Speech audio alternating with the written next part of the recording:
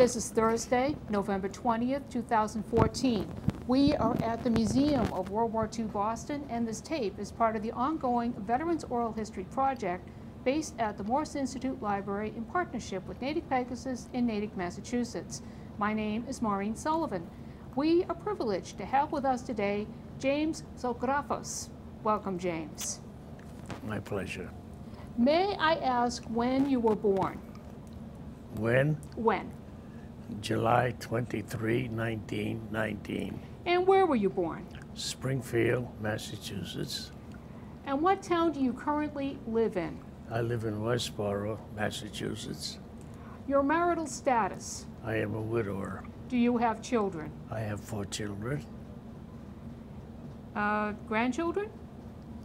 I like to make a correction. I have 3 children, and I have 4 grandchildren. Okay. Tell us what Springfield was like growing up. I can't tell you that because I was born in Springfield, but as a baby we moved to Boston, so I have no knowledge of Springfield. What part of Boston did you grow up in? The South End. And tell us what the South End was like growing up. At that time, it was one big, happy neighborhood with Greek people, Italian people, Polish people, Jewish people, black people, one conglomerate of different nations, and we all got along beautifully. What did your parents do for a living? My father had a small restaurant, which I don't remember because he got sick and he died later in the hospital. And my mother had the duties of raising me and my brother. What do you remember about the Great Depression? The Great Depression, I remember very, very well because as a youngster, about 12, as a young teenager, 12, 13, 14, I used to shine shoes. And I had a shoebox. All the young boys of my age, we all did the same thing. We had a shoebox with shoe paste and the strap and all that, and we would walk downtown Boston, try to shine shoes. At that time, shoe shine was 5 cents. And if we got someone that was generous, he gave us 10 cents. But talking about depression, if we made 50 cents for the day or $1 for the day, that was enough to buy a loaf of bread, a dozen of eggs, some butter, and maybe some bologna. But that $1 or so did bring food to the table. James, did you go to school? I went to school in Boston. Did you go to high school? I went to high school. And which high school was that? Boston English High School. And while you were in high school, were you made aware of events happening overseas? Yes and no. In Boston English High School, we had what we call military drill. We had special uniforms and all that, but we were taking military lessons. Okay. And I'll always remember a Major Driscoll, who was a veteran of World War I. He taught us everything about formation, close order drill, things like that. And I was also a member of the Boston English High School rifle team. I got to be a pro marksman, a marksman, and then a sharpshooter. And that was my training. Sounds like fun. It was fun, yeah. And I still have the medals that I got for English high school. Now, James, what did you do after high school? After high school, my mother was from the old school, and to most people coming from other countries, they believe strongly in education. And we had a drugstore at the corner of our street where we used to go and get our ice cream cones for a nickel. If we got a cut or something, we went into the drugstore, and the owner there would just put a little iodine on it, a little bandage, and I got to like the profession of pharmacy. And talking to my mother and things like that, I told my mother that I'd like to go to school for pharmacy, but after graduating, I would like to work for about a year to get money to go to school. And my mother said, no way. Now I gotta tell you about, after graduating high school, I went into college right away in September of that year. And what my mother had done, now you have to remember my mother had no education at all, but it seems all her decisions were done because you might compare my mother's outlook on life and the outlook of life from a lot of people. You get to the point where you said, gee, my mother must have gone to college or something because she knew so much. You wanted out. So when she said, excuse me, when she said, no, you're going to go to school in September,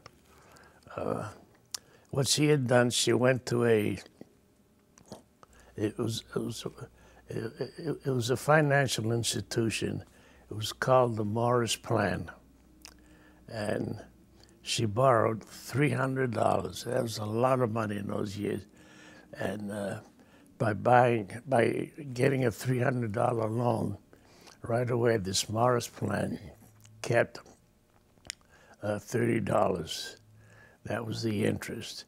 So we actually got net of $270. And that was enough to start me in school. And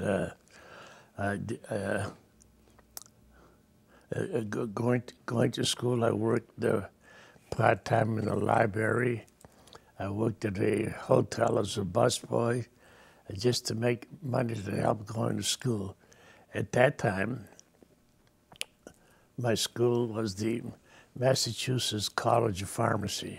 So when you were enrolled in the Mass College of Pharmacy, what year was that? That was in 1936. Mm-hmm. It was a 4-year course.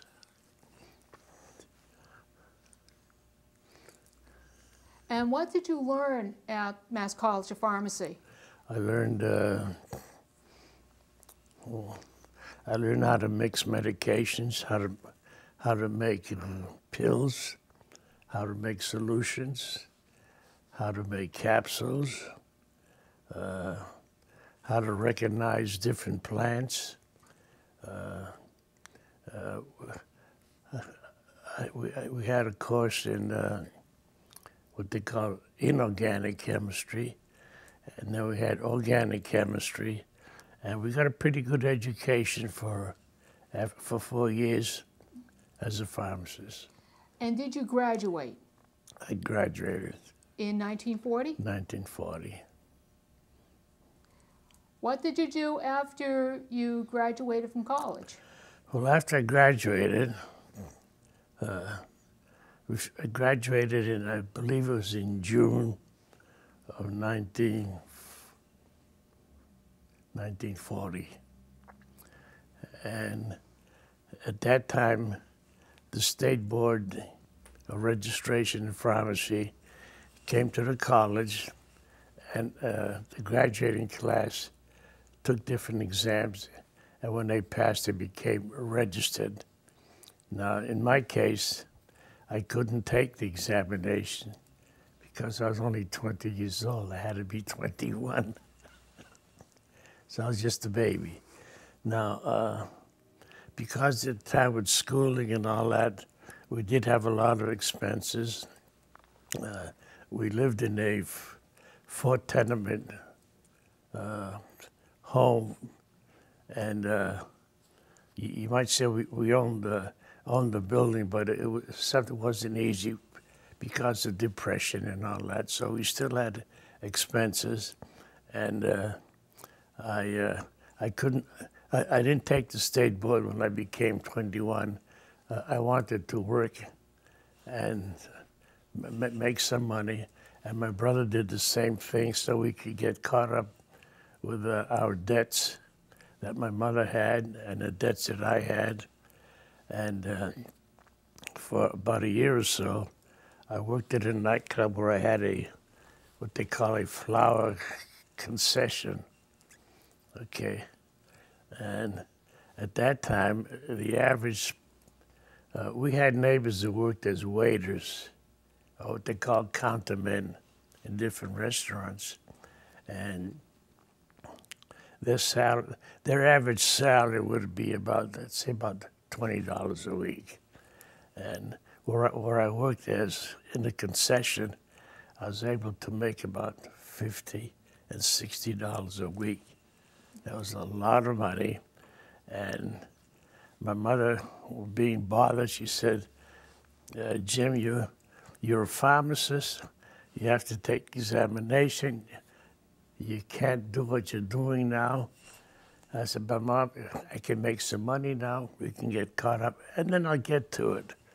So without going into any more details, when the time came that I could do that, I left the concession and I worked in a drugstore as a clerk for $15 a week, because the requirements to take the state board, you had to have 1 year of apprenticeship.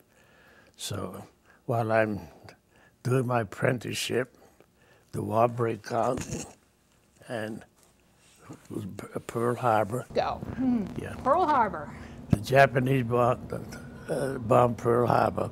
That was in December. The next month, in January, I get a notice from the draft board that I was physically able to be part of the armed forces. Okay, James, can we interrupt and just kind of go back to what were you doing on December 7th, 1941, when you heard about the attack? Okay, that was on a Sunday, and one of our neighbors had a son that was getting married, and at the reception that evening, I would say about 6 o'clock or so, we got the news that Pearl Harbor was bombed, and we, like everybody else in this country, we didn't know what Pearl Harbor was. It didn't dawn on us until the day after day, we were getting all the reports for what happened to our Navy in Pearl Harbor, the people that got killed, and all that information. So I went to the draft board, and I asked for a 2-week extension. And the reason I wanted the extension, I wanted to take my examination to get my registration as a registered pharmacist. And they refused. They told me there was a war going on. I said, yes, sir, I know there's a war going on, but I'm just asking for a 2-week extension. When I take the examination, I'll be very happy to, to get into the service. And that was it. A few days later, I report to Fort Devens, and my career started. And Fort Devens means that, I take it, you went into the Army. Into the Army, yeah. Tell us what basic was like. I went into I went into Fort Devens, and I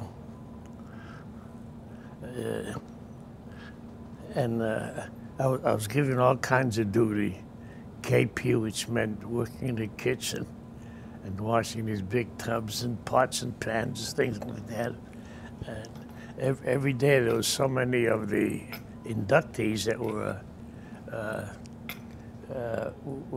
picked out and they were shipped out to different camps for their basic training.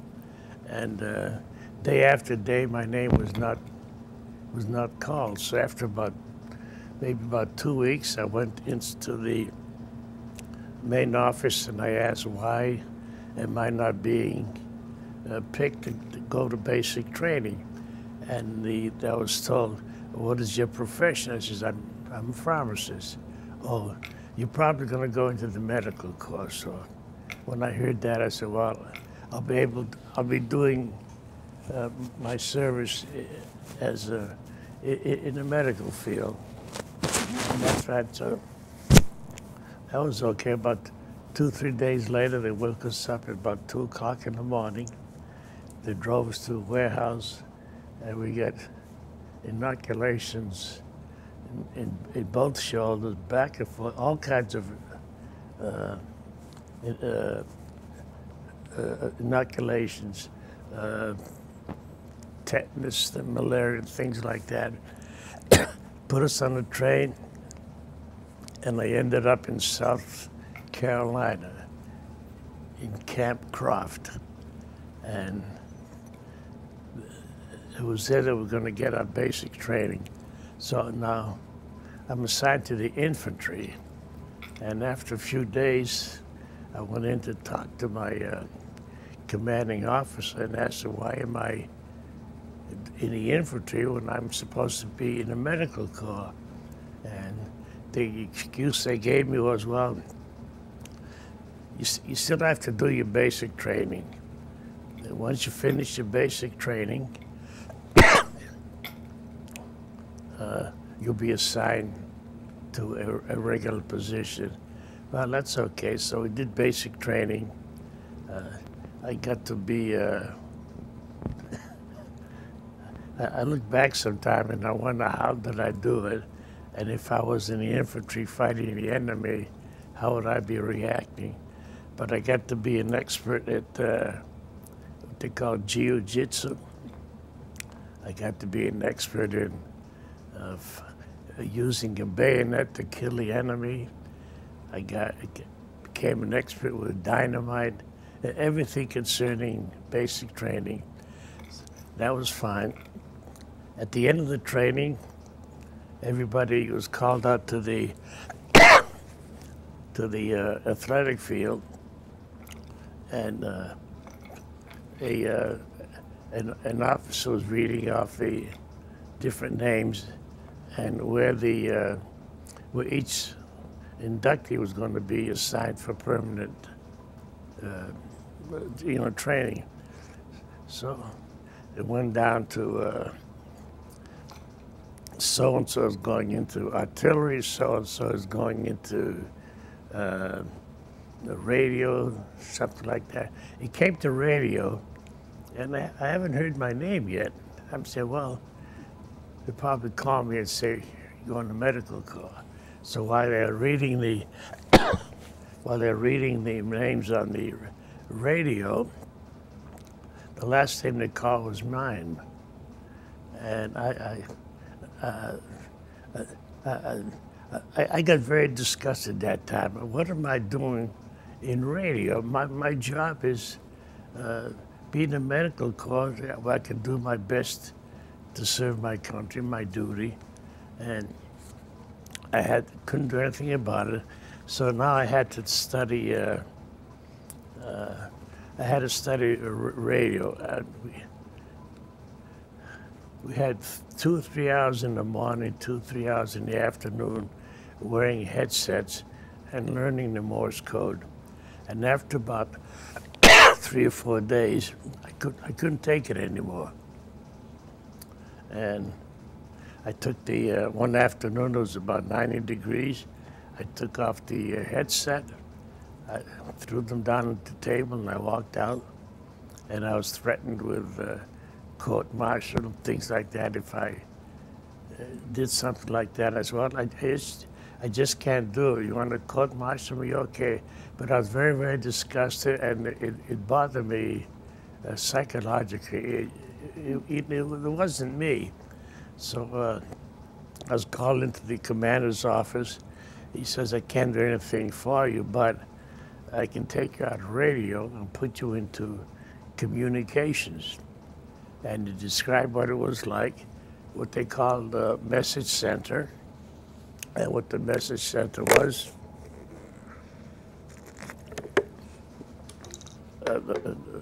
What the message center was coding, decoding,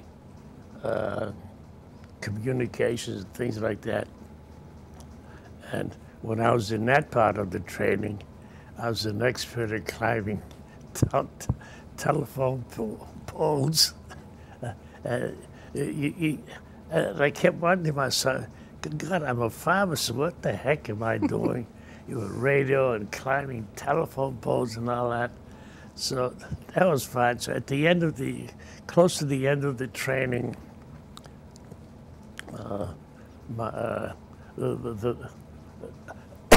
the officer in charge came up to me and said, you know, you did a very nice job with Message Center, and would you like to stay with our group and become an instructor? I said, well, I'll be an instructor. This would delay what's going to happen to me if I, get into combat and things like that. So I said, okay, I'll take it. So the very same afternoon, I was walking to they call it PX, and I wanted to buy some candy or something like that. So as I'm walking up the street, I passed by the officers' barracks, and I happened to look over in the parking lot, and I saw a black Chevrolet sedan with Massachusetts number plates. And I looked at it, I said, I know that car. And at that time, because if your number plate started with 6, like 600 and something, that meant it was the Boston area. So I walked into the parking lot, and I got a sergeant. I asked him, do you know who belongs to that car? He said, well, that belongs to Lieutenant Nolan. Now, when he said Lieutenant Nolan, now I knew whose car it was. I knew who Lieutenant Nolan was, and he was the brother of a girl that worked for me in the South Boston Public Library. And Mr. Lieutenant Nolan, we called him Bud. Bud would come by at night and pick me up, pick up his sister, and drive me home, and then he'd take off. So I asked the sergeant, is the lieutenant here? He said, yeah, I think he is. So he showed me where it was, walked in. There's Bud Nolan. We hugged each other. Gee, how are you? Well, what a coincidence and all that. We had a couple of beers, and then he said to me, he said, you guys are pretty lucky. I said, what do you mean lucky? He said, you're going to go to Fort Devens. So when I heard Fort Devens, that meant, close to home. I was an hour away from home. So I said, are you sure? He says, oh yeah, you'll be joining the 45th Division at Fort Devens. So now I had a problem. I went back to my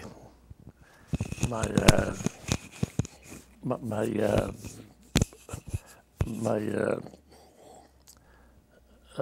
well, not command, my company commander, that's it. And I said to him, sir, I have a problem. He said, what's your problem? I said, you know, I was thinking about being an instructor, but I changed my mind. So what'd you change your mind for? So I thought I was pretty cute. I said, well, you know, sir, I still like to be with all my buddies. That was my excuse to say what I was planning to do. So I said, well, okay. So I'll make a long story short, a couple of days, we put on a truck, we go to the trains, and we end up in Fort Devens. And at Fort Devens, we got on this truck and Okay, so James, when did you go back to Fort Devens? I would say about May of 1942. It was after our basic training. And what did you do when you got to Devens? Well, we got to Fort Devens. We were assigned to the 45th Division. And I sat up front with the driver, and I didn't like what he said. He said, you know, you guys are all set. You're going to be out of here in 30 days. What are you talking about? Oh, you're going to go to Africa in 30 days. So that was quite a shock. And that was how we got our respective barracks. And what we do, we were waiting for, you know, special orders. We were going to ship and all that. So 1 week went by, another week went by, a third week went by, and week after week, nothing was happening. And we had there was a general, his name was General Key, K-E-Y. He was a general in charge of the 45th Division. And the story went around that every weekend he would go to Washington, D.C., to the Pentagon and tell his superiors that my outfit isn't ready for combat yet. Because we got the feeling the general didn't want to go overseas either. So week after week, the same thing. My outfit not ready yet. In the meantime, we're not getting any training at all. And one afternoon, I went up to the Fort Devens Hospital, and I spoke with the major who was head of the hospital, and I told him my situation. I said, you know, I'm a pharmacist. I'm in the infantry. Is there any way that I can get into the medical corps? And the major said, he said, I can use a pharmacist. He said, you know what I will do? I will I can start to transfer papers, and the best I can do for you, I can give you the rank of sergeant. I said, sir, I don't need any stripes on it. Just get me into the medical corps so that I can do my profession the right way. So I made out the papers. I took them back. I went to my company commander. He signed them. I went to the next step. I forget, I think it was battalion. He signed them. I went to the next step higher, and I walked in. There was a lieutenant there sitting behind the desk. He looked at the papers. He threw them back at me. He says, I'm not going to sign them. I says, why? What's wrong with them? I'm getting into the medical corps, and that's my line. He said, you know there's a war going on? I says, yes, sir, I do. But I still like to do my duty as my best profession. So he said, no, I'm not going to sign it. So that was it. Now I'm really depressed. Now I'm depressed. I'm in the infantry. We get no training at all. They're saying we're going to go to Africa. Then a few days later, they gave us, we went to the warehouse and they gave us snow boots and things like that. Now we're going to go to Alaska. Who knows that? They were doing things like that. Nobody knew actually where we were going. So I walked by one office at Fort Devens. It was the aviation board, they called it.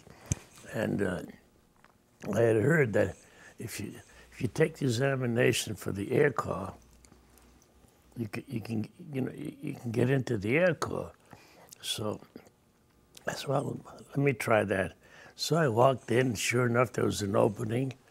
I sat down. I took the examination. So now, James, you are taking the examination I took the examination. To enter It took about an hour, and as I walked out, I asked a sergeant at the desk, can I find out if I passed the examination or not? He says, I can do it right away. It was a type of examination where it was a special form.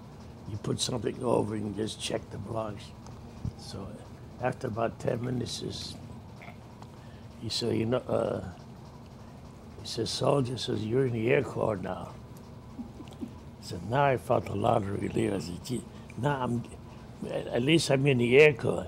The reason I liked that was because we got no training as the infantry, and how does this country send young boys in combat and they don't have the experience of fighting? And to me, that was a bad thing to do. And I'm going to jump a little bit ahead. This 45th Division that I was in, eventually, they got some kind of training. They ended up in Italy. They ended up in one invasion, and they got slaughtered. I had friends of mine that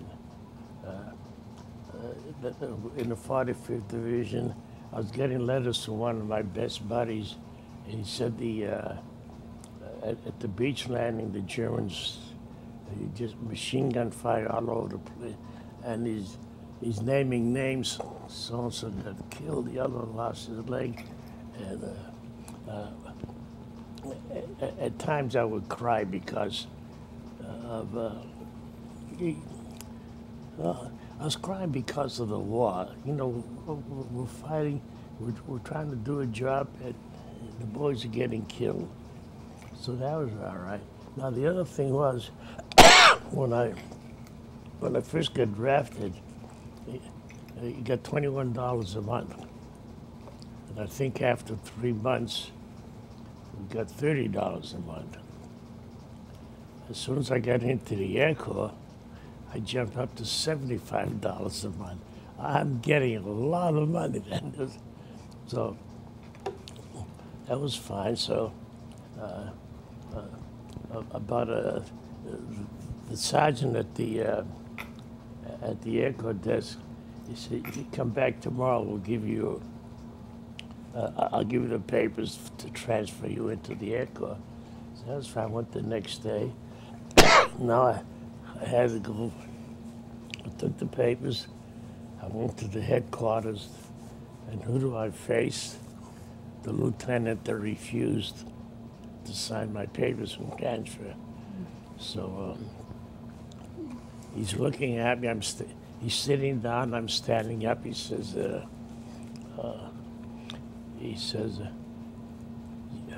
I see that you took the Air Corps examination. I said, yes, sir, I did. He said, did you get permission to leave? You do this and go to the aviation board? No, sir. I'm very cocky at the time because as I'm standing up and looking down, I see a piece of paper and I can see something like airplane wings up on top. And I'm saying to myself, those are my papers. I'm in the Air Force. He's the one that has to sign them. So I said, no, sir. He says, you know, you can get court-martialed for what you did. I said, sir, if you want to court-martial me, it's okay. In the meantime, now I got pretty cocky with him. Now, in the meantime, sir, please sign my papers and let me get out of here. Well, you never saw a man turn so red in the face.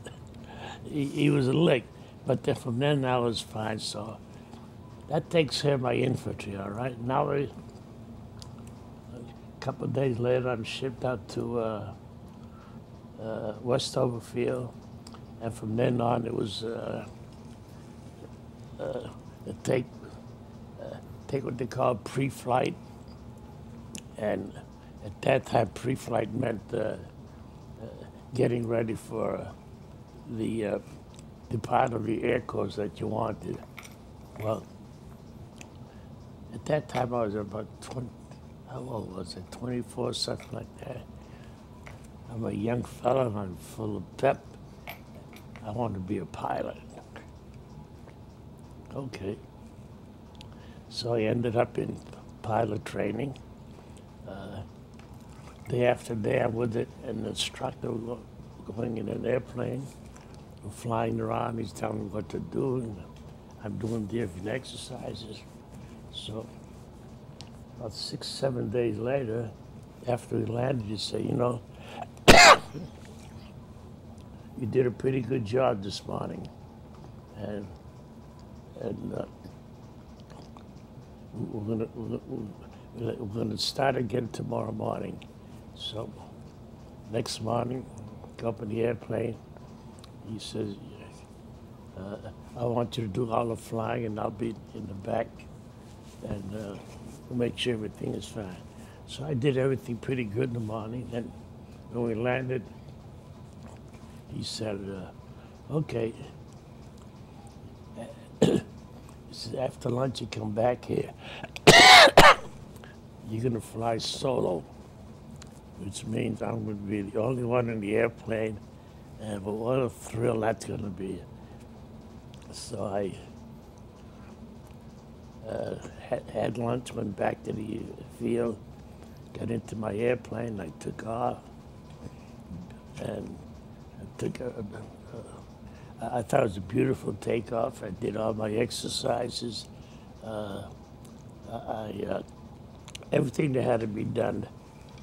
I stalled the engine of the airplane purposely, and then we knew how to restart it and stuff like that. So came back to the air base, and I looked down, and I said, well, I want to make sure that I get into the right flight pattern. So as I turn around, there's a smoke stack there, there's a barn here. Okay, I'm all set.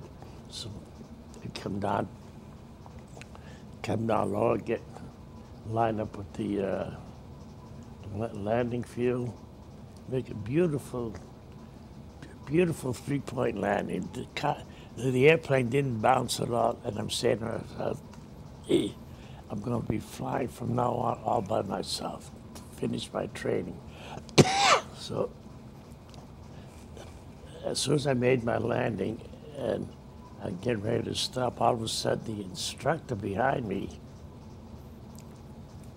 he took control of the airplane, took off, he's going around. I'm saying, what the heck? What the heck is this guy doing? So he landed the airplane, and we got out of the airplane. He's fuming mad. He says, what the heck did you do? I said, what are you talking about? I took off beautifully. I had a beautiful three-point landing. I didn't bounce at all. I did all my exercise. He says, well, what the heck were you doing? I said, what did I do wrong? He said, when you came in for landing, did you check the windsock? The windsock, if you know, it gives you the direction of the wind. He said, didn't you check the windsock? Well, I said, no, sir, I didn't.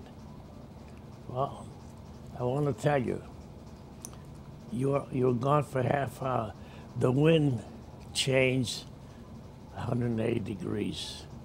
So what happened, I landed with the wind instead of against the wind.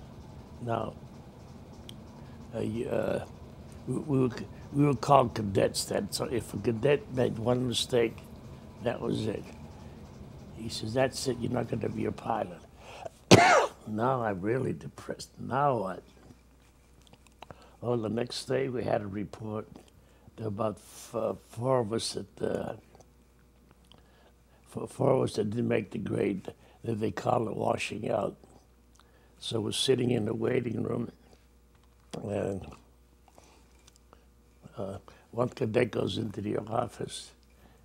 He comes out and we said, "Where you going?"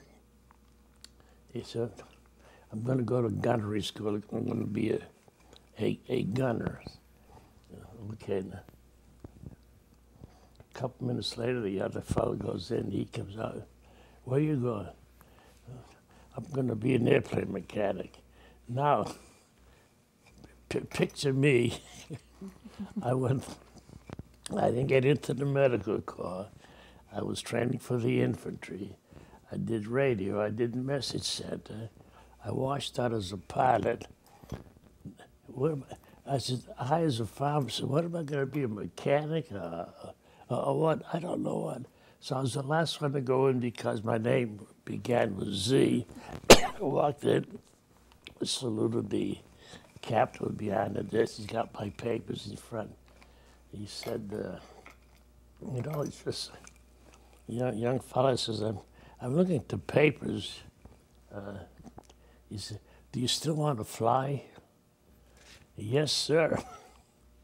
But I'm looking at the papers, say, you would make a pretty good bombardier. You're the questions that you answer and everything, it points to you'd be a good bombardier, even though you may have been a good pilot, but you washed out, and that was it.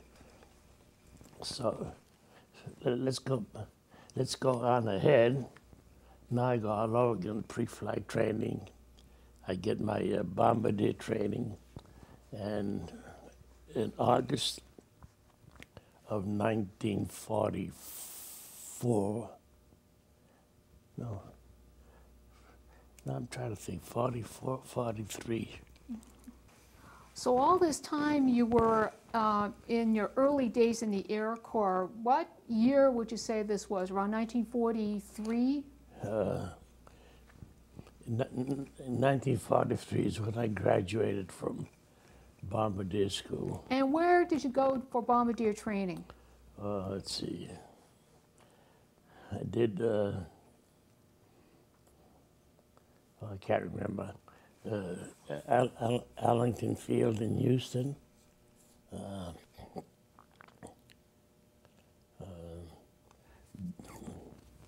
Big Spring, Texas. A couple others.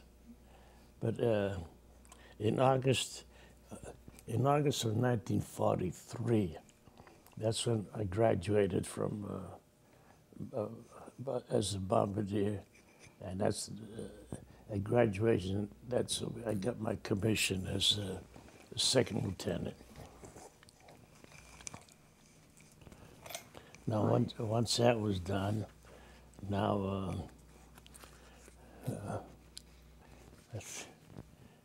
I got to. I can't remember. I think at that time I went to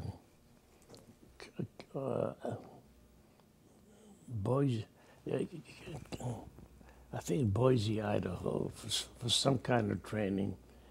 In the meantime, that's when we got assigned to a crew. Now, a B-17 called the Flying Fortress. The crew was a crew of 10. There was a pilot, co-pilot, navigator, and bombardier. And then we had a radio man, we had gunners.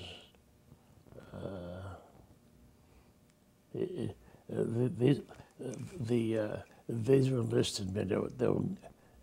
gunners. They were part of the crew anyway, so we got assigned to them, and then we ended up in Kearney, Nebraska. We were given a brand new airplane, and that was the start of our journey to get to England.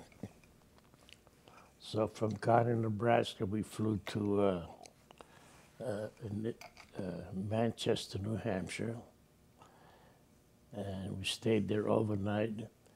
And the next day we flew to Ganderfield in Newfoundland. We were supposed to stay there for one night, and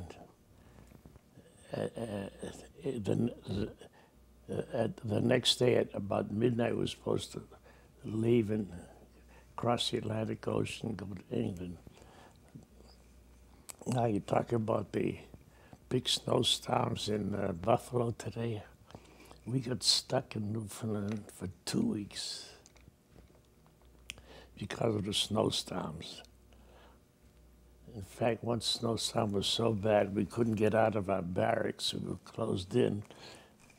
They had to come down, bulldozers, whatever, take the snow away so that we can get out. And this was in August? No, this was in, no, that would be,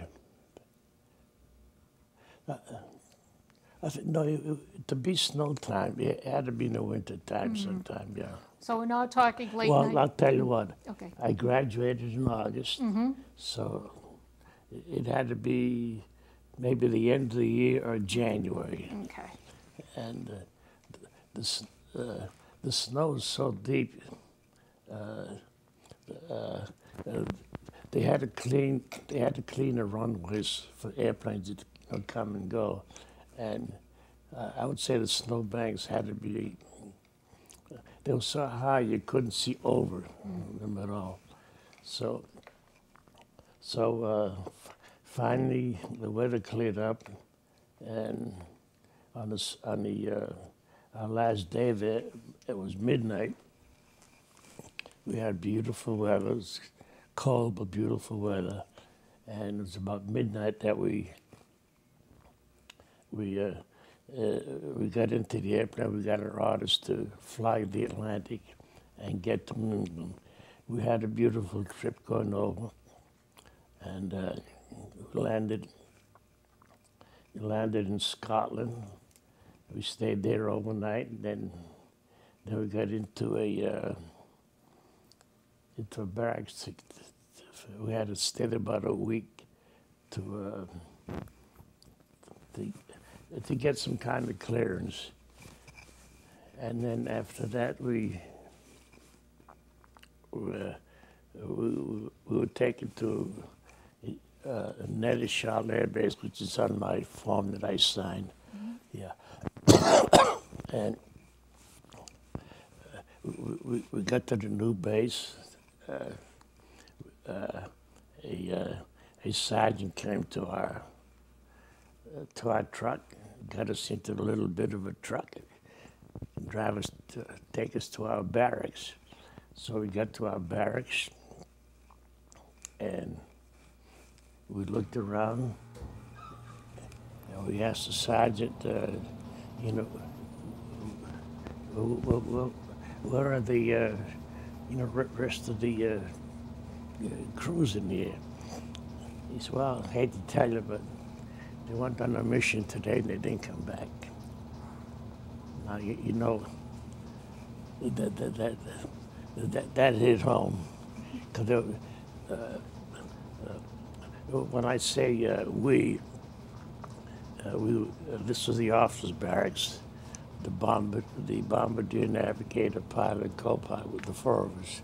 And he said, this is going to be your home for quite a while. And when he said they didn't come back, it was, now it just hit us. Sure. We're in the Air Corps, blah, blah, we got nice uniforms and all that. But what's going to happen in our future? So if I can take a break now, it'll be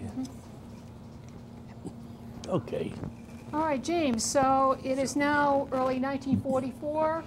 You're now in England, Into English. and you got a little cold shot of reality here when a got it. crew says they're not coming back. So tell us what happened next. Next was, I'd say about 6 or 7 days later, we were scheduled for our first mission. And our first mission actually was our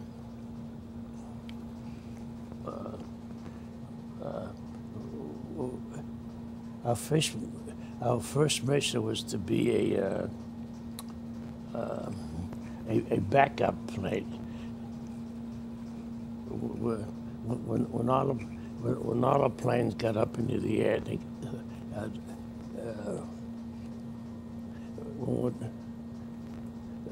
let me explain what happens. At the start of a mission, there might be something like 21 airplanes. There were groups of threes, actually.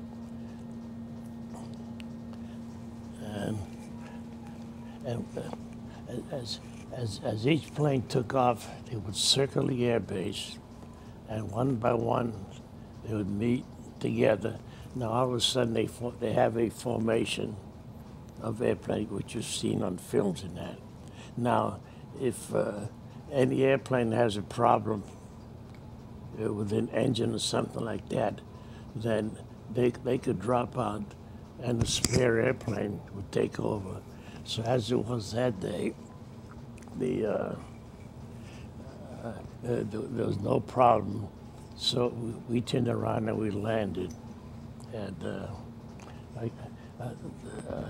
that airplane that they gave us the first time, it had a name on it called Big Red.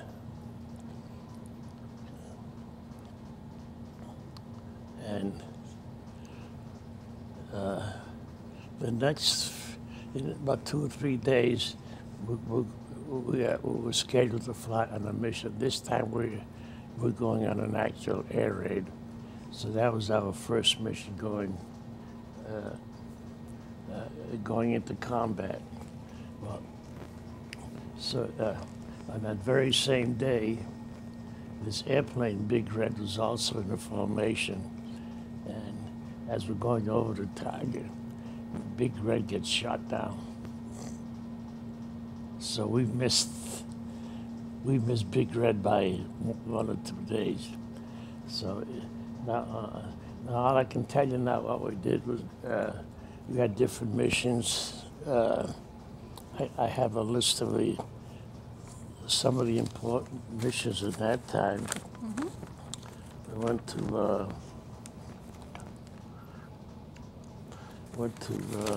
let's see. I went to Berlin 3 times.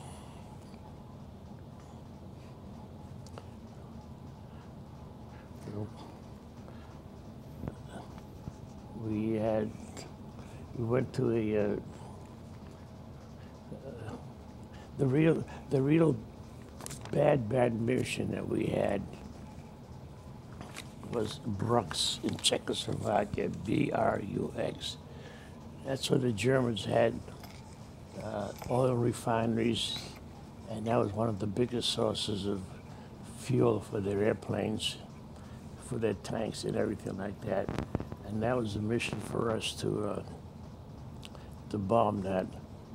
And I must tell you, every mission that we went on, let's say if there were 21 airplanes to a group, you always saw 1 or 2 airplanes get hit. You saw parachutes come out. It just got to be, it got to be a way of life for us. In other words, you go on the mission, and you don't know what's going to happen. You might come back, you may not come back, but there's something about that it never bothered us, because many people asked me later on, were you ever afraid? I said, I can't answer that. It's something we had to do. No matter what happened.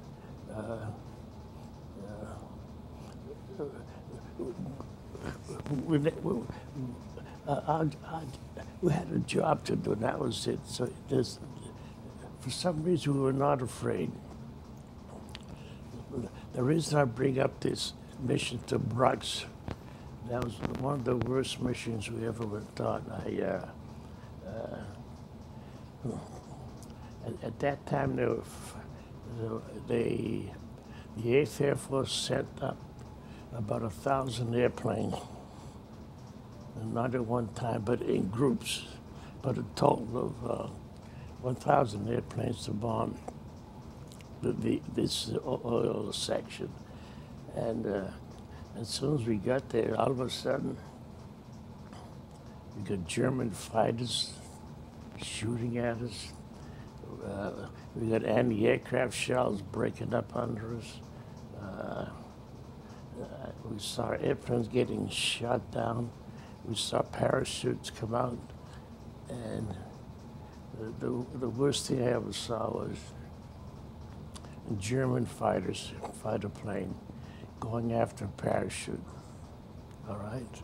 And just machine gun. And you see this, and you see this parachute wide open, all of a sudden it's just one, it just falls up and all you see is straight down.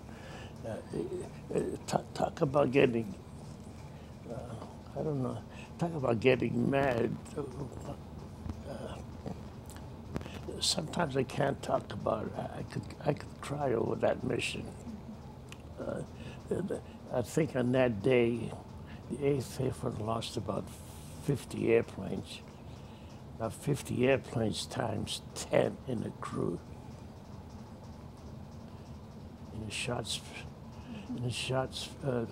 space of time, you lost 500 men. They say war is hell, and I'm telling you, war is hell. And well, we did come back.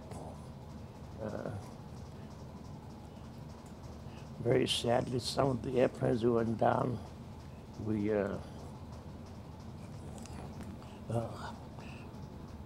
it's so hard to say anything now. With some of the crew men, you had dinner the night before, you had a couple of drinks at the bar, you had played poker, you played bridge. Next day you go on a mission and your buddies are gone. An awful thing. And there's I had a very good camera. It was called an Argus C3 camera, and I had that for quite a while. And I took a lot of pictures.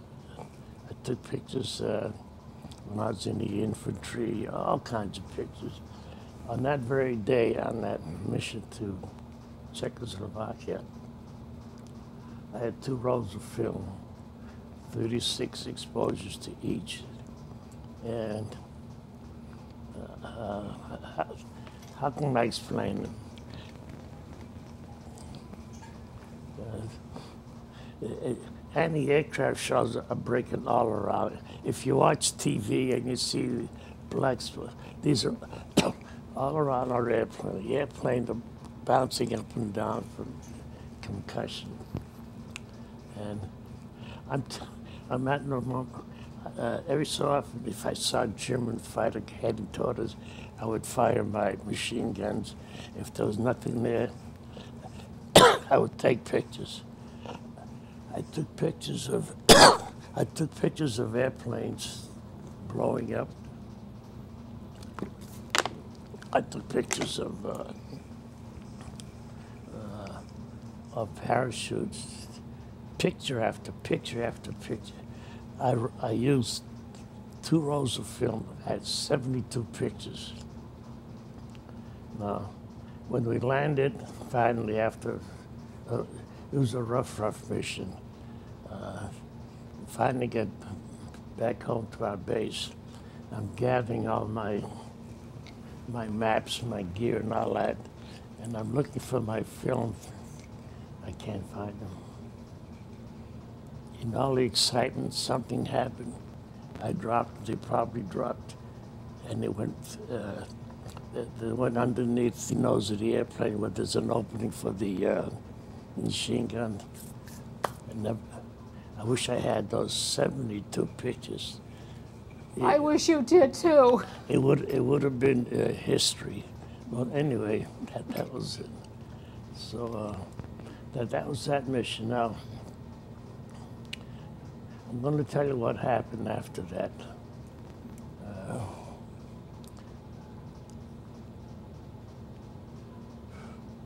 No, I can't tell you that. Let's stop that for a second. So James, overall, how many missions did you fly? 50. 50. Unusual. That's a lot of missions. I'll explain what that's like as we go on. Now, some time ago, I had I was in the 388 bomb group, and we have a historian. His name is Dick Hangler. He lives in Maryland, and he has a lot of information on our group historically, and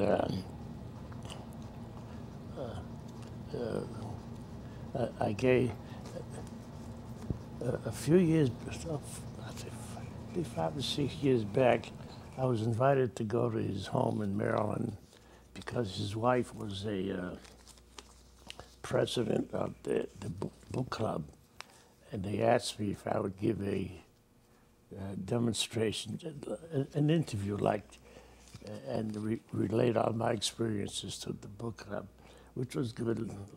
We had a lot of fun. We lasted about a little over an hour. But getting ready for that, I didn't know how to approach. I didn't know how to approach an endeavor like that. I said, I want to say I did my job that I was supposed to do. I don't want to be bragged that I was a hero, nothing like that. So I said to myself afterward, I think what I'll do, I thought of a purpose and a title of my presentation. And what it was, I finally figured out with what I went through, my theme was going to be fate, F-A-T-E, or faith, F-A-I-T-H, because I'm a religious person. My prayers, Our Father, I'd be lying if I only said them a million times, maybe 2 million. That was the faith I had. So that was my theme, because all during my missions, I had so many close calls. I said, I was either lucky or somebody up above was part of my faith that was watching over me. So what I will tell you now is some of the things that happened, and you wonder why did it happen? So one thing was, we came back from a mission one time, and when we got back to the air base, the airplanes were circling the air base, and they had each one airplane would land, and as soon as it landed, the group would go all the way around again, and then another plane would land, one after the other. On one return, we had low clouds over the air base, and you got to give credit to the pilots that we had. The system worked pretty well. An airplane would turn around and land, and go through the clouds and land, one after the other, one after the other. So all of a sudden, in one mission, it was cloudy. Picture flying through a cloud. You don't see any land, all you see is the cloud that you're in. And all of a sudden, we're going this direction, and all of a sudden, there's a plane coming this way. When I go like this, I'm in this airplane, I could see the pilot in this, and all of a sudden, what made my pilot go down, what made that other pilot go up, we missed. We would have had a collision, and that did happen many times in certain things. That's one thing. Another time we were getting ready for mission. We're ready for takeoff. Our plane is going down the runway, and all of a sudden we hit something slippery, and our airplane skidded, and I'm in front of the airplane. I'm saying, God, this is it. I had a terrific pilot. He stopped the airplane. Nothing happened. We were able to take off.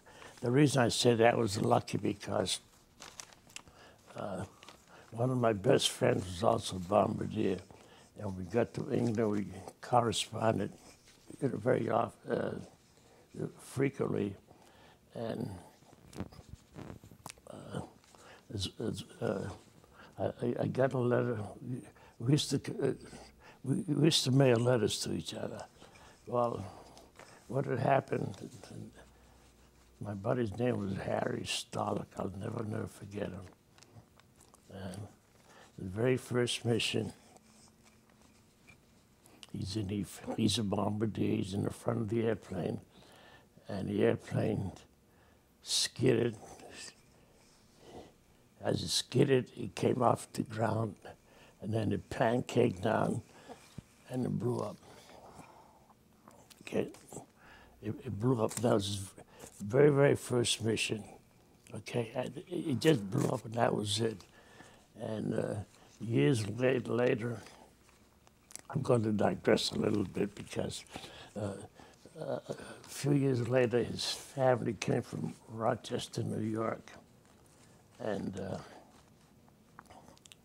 my wife and I were on a trip in that area, and we stopped in Rochester. I wanted to stop and visit his parents. And they were very happy to see him because we were brothers. Well, we were actually friends, but it get to be like, you get to be like brothers, really, a very close family. And they gave me a picture of his grave, and I have a picture of his grave. They gave me a picture. And when the airplane blew up, the body parts all over the place. So Harry's grave was what they sent back to the family was just who knows what. The parents told me about the grave contained the remains of 3 different people. You know, Harry, a couple of other people, and I don't know. How do you go to the grave and you grieve over your son or whatever? And it's just a bunch of bones. It's hard to say that. It bothered me a lot. And I still look back sometimes and say, well, when I say fate, as far as he was concerned, his very first mission, he skidded. And as far as the other fate, our airplane skidded, but nothing happened. And we had a full bomb load. So, and then what else can I tell you? The things that were close. Okay, I can tell you about the Purple Heart.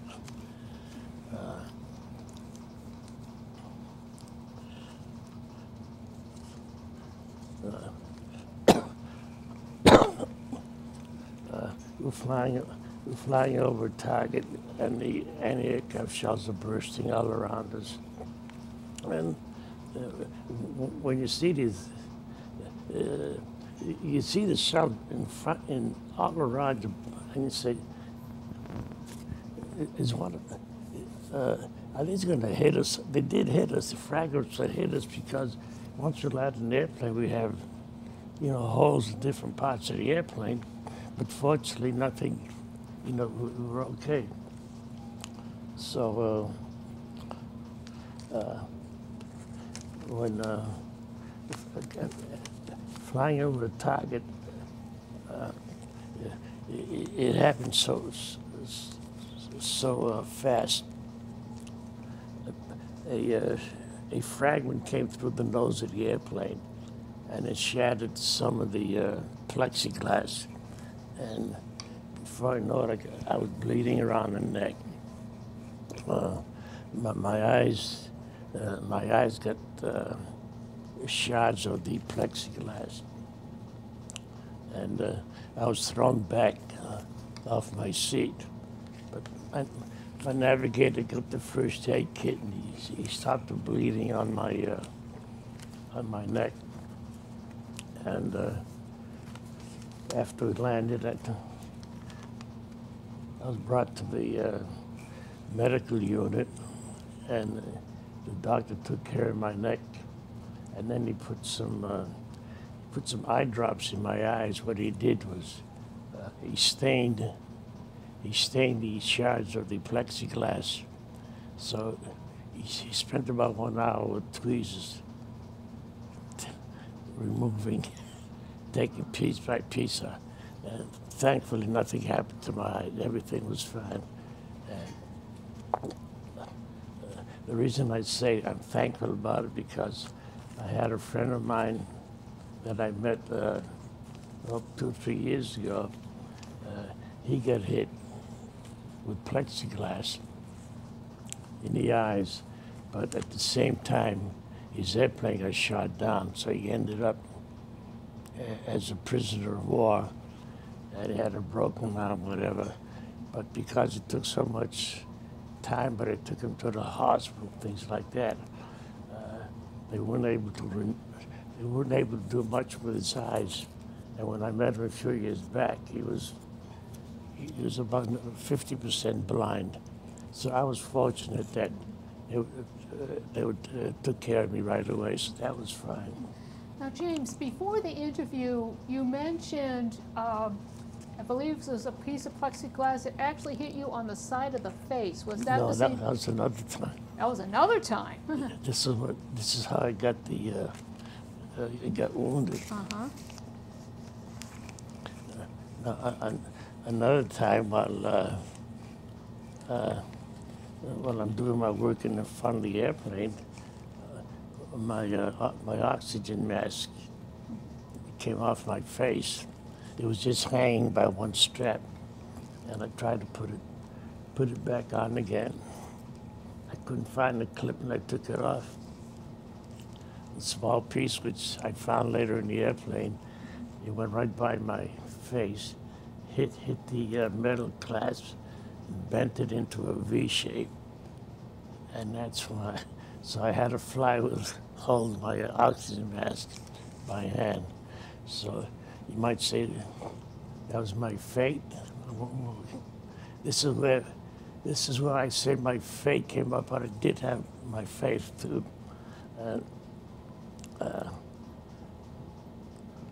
And then there was another time we were coming back from a mission, and our flight path was such that we fly west to a certain point and then fly north for a spell, and then another west to get across the channel. So there was a big mix-up. At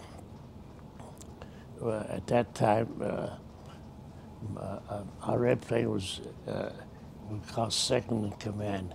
The lead airplane had some kind of a problem, and they lost their radio transmission, and through some kind of a signal, we were supposed to take over and lead the group out, but our radio man got the message that from headquarters not to take the northern route, but to leave the target and go straight west over the channel back to base. So as we tried to get into position, another airplane beat us to it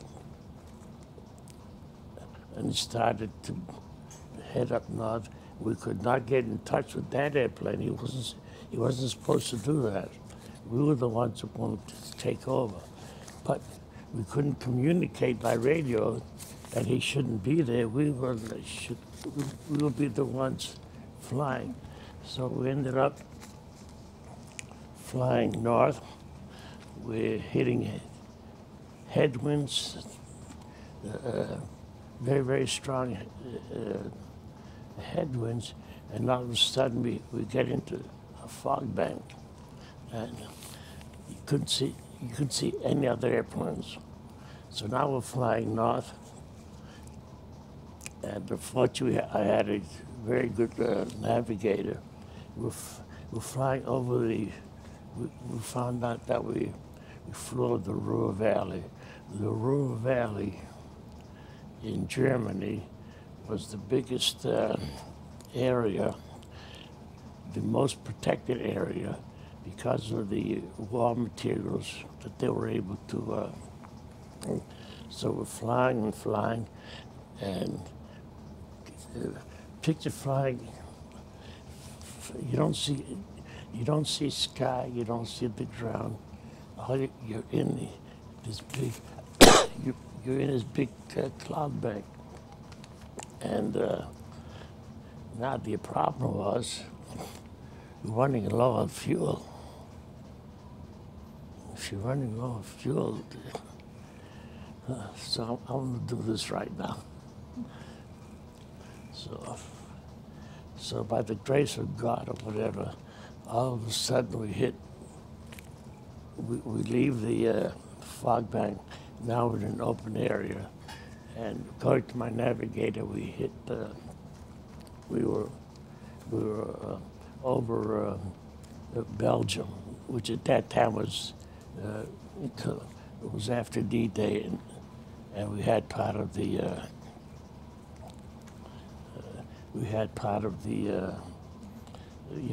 the land taken. So when we landed, the pilot said, "Well," he said, "another 20 minutes, we would have had no fuel."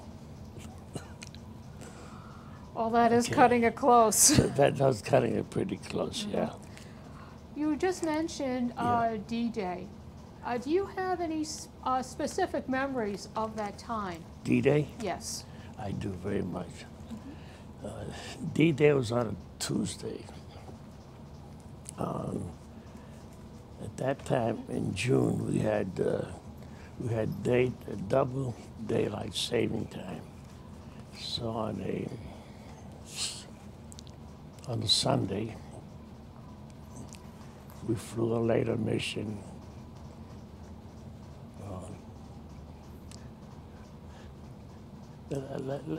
I want to guess about maybe 6 o'clock or so. We still had about 3 or 4 hours of daylight. We had a mission to hit the coast. So that's on a Sunday. We bombed the target, came back home, and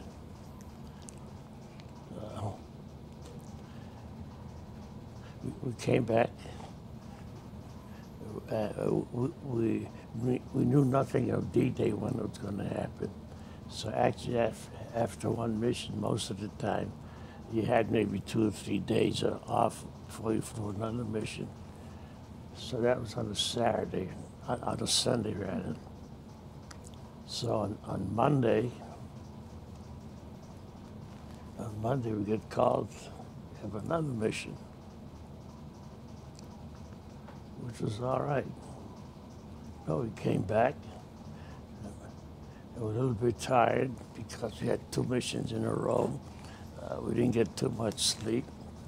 So my navigator and I, after we landed, we went to the bar at the officers club, had a couple of drinks, had a nice meal, and went back to the barracks to, you know, just go to sleep, or, you know, rest up. So as we got back, had to be maybe about, well, maybe 11:30 or so, on the loudspeakers, briefing, I forget what, yeah, briefing right away, briefing. I forget the time, the briefing was 2 o'clock or whatever it was in the morning. So we got to the briefing room. This is it, boys, D-Day. So now we had, this will be our 3rd day in a row with very, very little sleep. So we got into D-Day, and D-Day that day was anything that could fly in the Air Force. It was up in the air. All kinds of bombers, all kinds of fighter planes, everything that could fly. We're going to hit the French coast, do D-Day landing. And we were told if you have something, if you have any trouble with your airplane, don't turn around and come back, because anything coming towards England is going to be shot down. I mean, so if you have any trouble, just go south and travel all the way down to the south, and making a big, you know, round turn to get in. So that's all right. So as soon as we landed after our first mission on D-Day, there's a jeep came up to us. You're going to go on another mission. You know, from one airplane go to another. And my pilot said, we flew 3 days in a row. We haven't had any sleep at all. It's impossible. Well, that's what you have to do. So my navigator and I got to the briefing room, we're looking at the maps, and all of a sudden, my navigator drops his head on the table. He just fell asleep. That was it. So I got hold of our pilot, said, Don, we can't fly. We're sleeping. It's suicide to go up like that. We couldn't do anything at all. So I was able to cancel the shot. So we didn't have to do that. Well, that's good. You're welcome. Oh. And what else can I say? I told you about my mass, Purple Heart.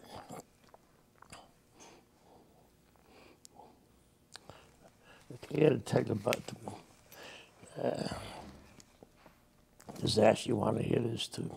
Oh, she'll be right back. So, talk about the mission where I get wounded. After the doctor took care of my neck, took care of my eyes, he says, I want to put you in a hospital for 2 or 3 days. I want to make sure you're all right. He said, the way you fell back, I want to see if you hurt your back. I want to check your eyes again, check everything like that. So we'll keep you in the hospital 2 or 3 days. And I said, Doc, I got to tell you, Doc, I refuse. What do you, he said, we don't know what happened to you. We got to check up on you. I said, Doc, I got news for you. My crew from Kearney, Nebraska, okay, like I said before, from Kearney, Nebraska to New Hampshire, to Newfoundland, to Scotland, to the base. Our crew hasn't had a pass. It's something like something like eight to 10 weeks, something like that. And I said, "Got to tell you, Doc, today starts our 3-day pass to London, and I'm not going to give that up." So he said, "Well, it's up to you, but it's what you do." So he got me all bandaged up and put on a very, very thick bandage around my neck. And he said, "Well, when you're in London, if something happened, if you start bleeding or anything like that, this is where I want you to go." I said, "Okay, fine." So we get to London, and when I say we, it's my pilot, co-pilot, navigator, the four of us always went together. We went to a restaurant to have a dinner that night. So we got to the restaurant. We sat down. We had a couple of cocktails, and we ordered our food. And we had some kind of meat. There wasn't too much meat because the meat at that time was rationed. So when I got my dish, as maybe a couple of ounces of meat and potatoes, something else. And I look around and have no mustard. Now, I like mustard very much. I'm sure you do too. So, no mustard. So I called the waiter over. I said, "May I have some mustard, please?" He said, "Sure, sure." He came back and mustard, and he came back with a little bit of a plate, maybe an inch and a half, round, with a little mustard on it. I'm saying to myself, God, they even ration, besides rationing the meat, they ration the mustard too, I guess. So now, take my fork. I cut a piece of meat, put on my fork, dip it into the mustard, put it into my mouth, and all of a sudden, I'm up like this. Now that the bandage around me, I can imagine that to the people, in the restaurant. This man, something happened. Something with his neck. I'm doing all kinds of motions. And then I grabbed some bread, started eating some bread. Cause my mother always thought if you had something hot, bread. So about 5 minutes. So the waiter came over, the head waiter came over, everybody, "What's the matter? What happened to you?" Now, everybody thought I was going to die or something happened to me. That's the mustard. So the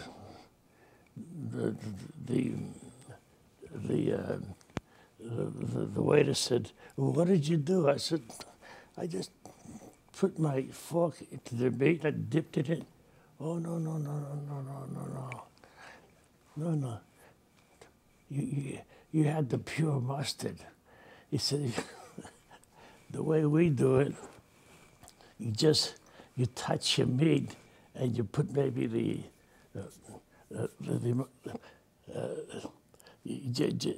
just enough meat just enough mustard to cover a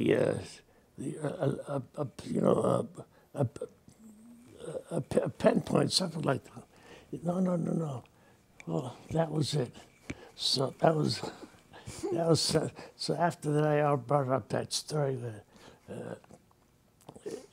that happened to me, but it happened because I had this heavy bandage around my neck. Mm-hmm.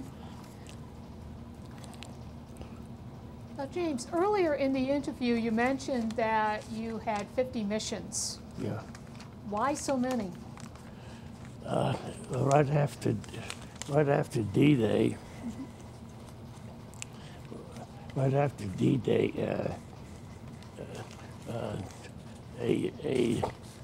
a tour of duty was 30 missions, and right after D-Day,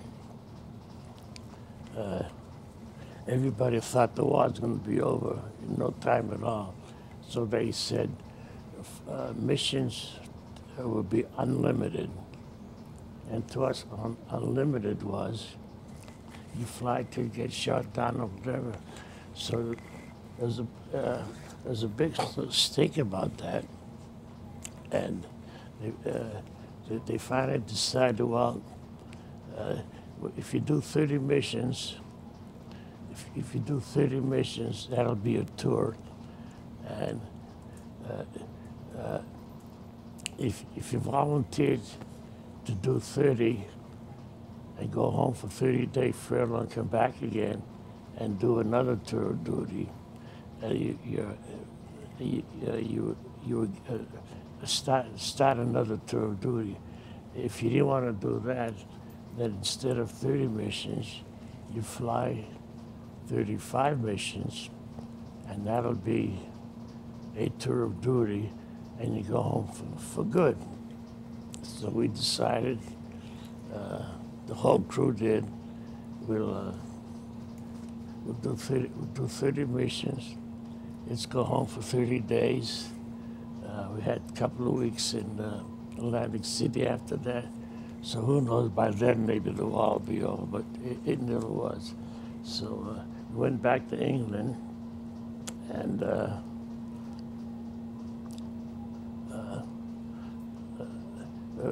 we went back and we were going to start a second tour of duty. Now my whole crew got all, we didn't fly again as a crew together. We had individual crews. So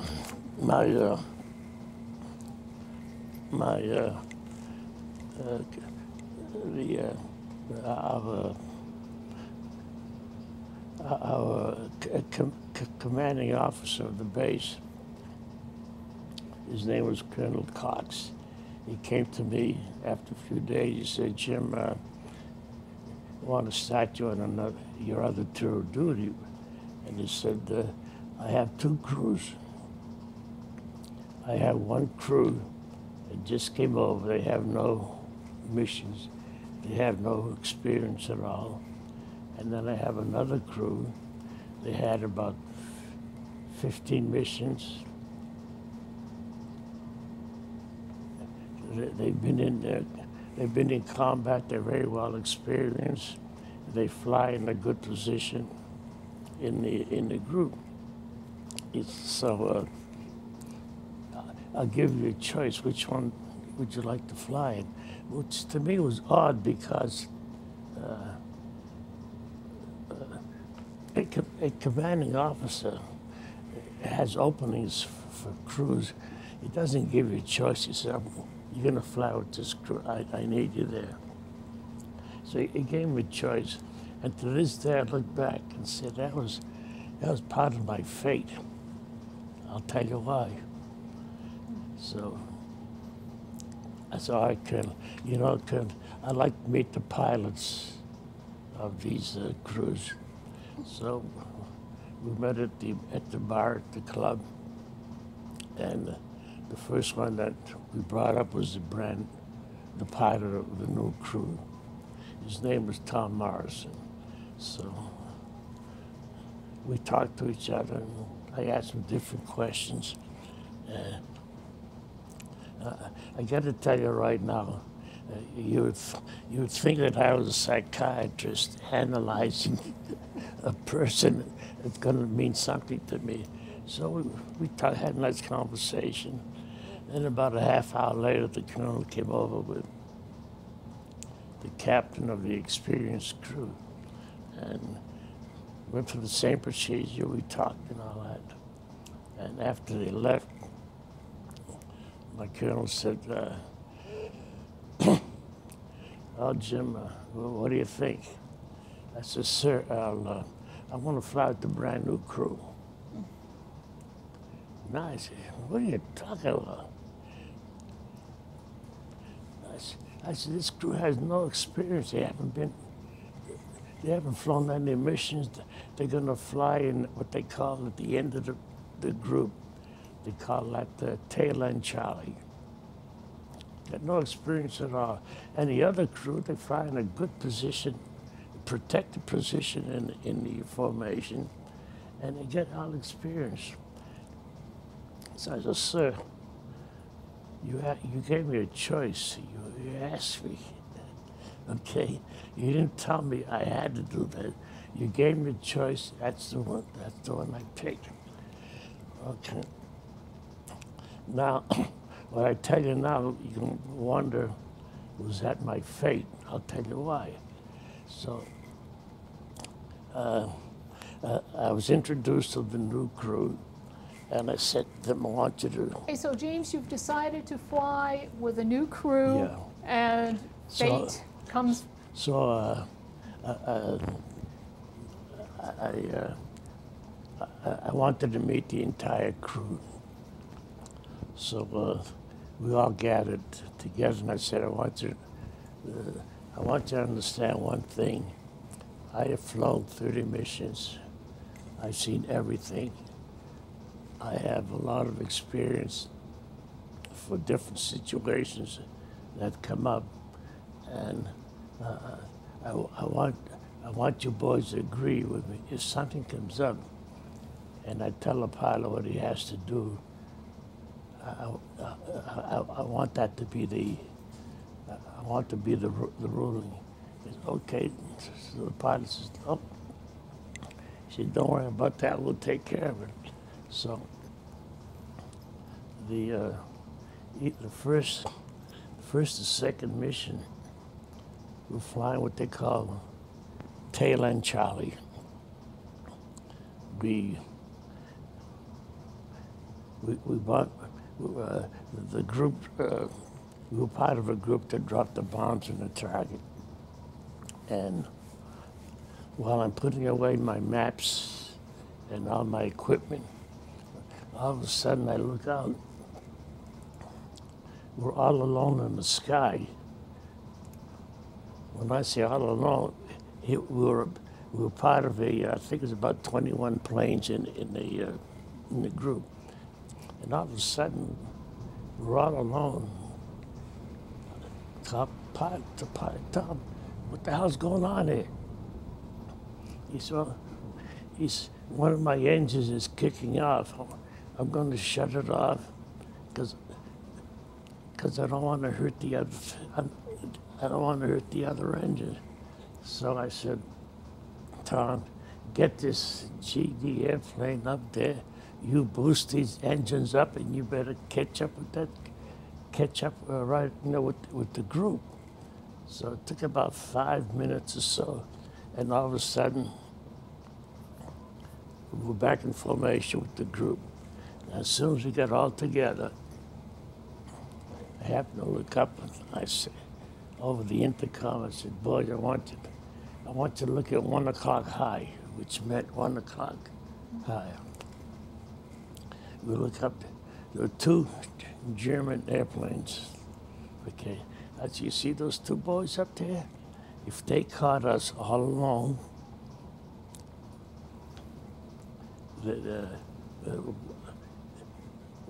if they caught us all alone, what these 2 airplanes would do, I've seen it happen before.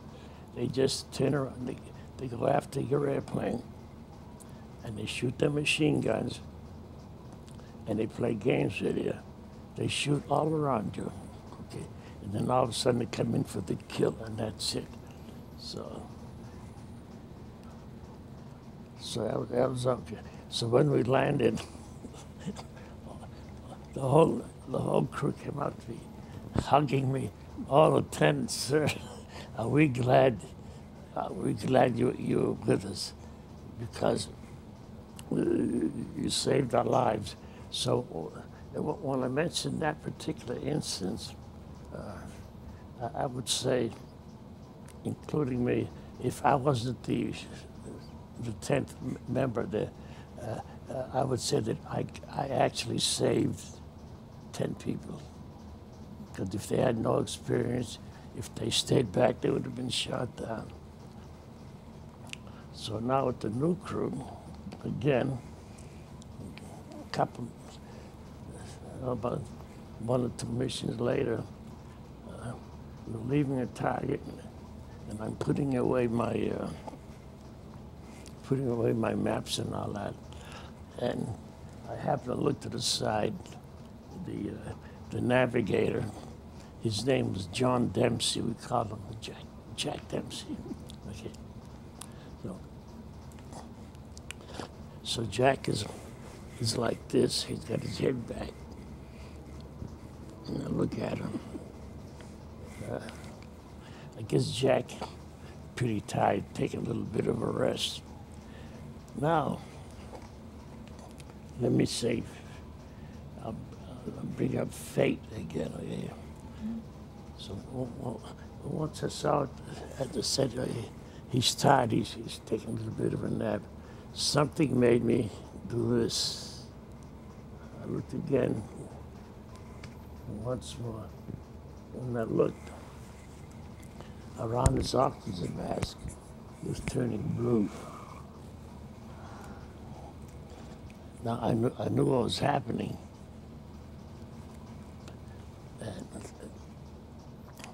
And the first thing I knew was he has no age. He's going to die. You've heard about that happen many times, even today. So I grabbed him by the neck, and what happened? He leaned back against his oxygen tube. He shut off his supply, and when that happened, you don't feel pain or anything. You just go to sleep, and that's it. So I grabbed him by the neck. I took care of the oxygen tubes, turned him on full blast. I'm slapping his face. God damn it, Jack, don't die on me. Jack, come on, wake up, wake up. So after about a minute or two, he's shaking his head. He's back to normal. So if you remember this Jack Dempsey now, I would say I saved another life. If I didn't turn around, we would have landed with a dead navigator. Now, in later years, this was 1944, in about 1980,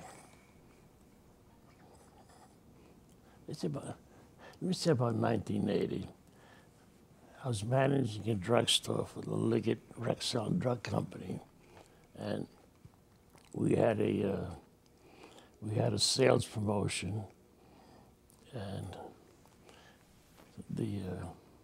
I was a manager then of a Rexall drugstore in Weymouth Landing, and so happened I was the winner of the sales promotion.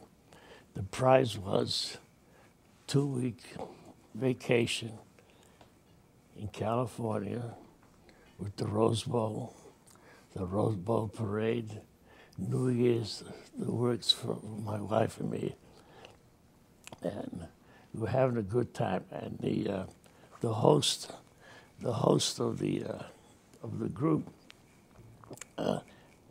we stayed at I think it was the Ambassador Hotel, and he and his wife had a suite of rooms, and every day we'd meet about 4:30 in the suite. We had a few cocktails, and then they would take us out to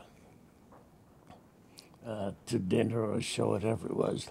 So the second, third night, we were downstairs, and the host came up to me and says, "Jim, you see the bartender over there? And you know, have these portable bars for individual groups." And I said, "Yeah, I see him. He thinks he knows you."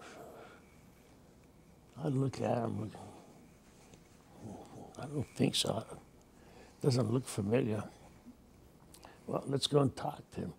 So went over to him, and I asked him. I Do you always live on the West Coast? He says, yeah. I said, well, I'm from the East Coast, so I don't think we ever met. We're 3,000 miles apart. Did you go to school, college, or anything? Yeah, UCLA, something like that. No. I said, were you in the service? He says, yeah, I was in the Air Corps. As soon as he said Air Corps, I look at, I said, Jack Dempsey.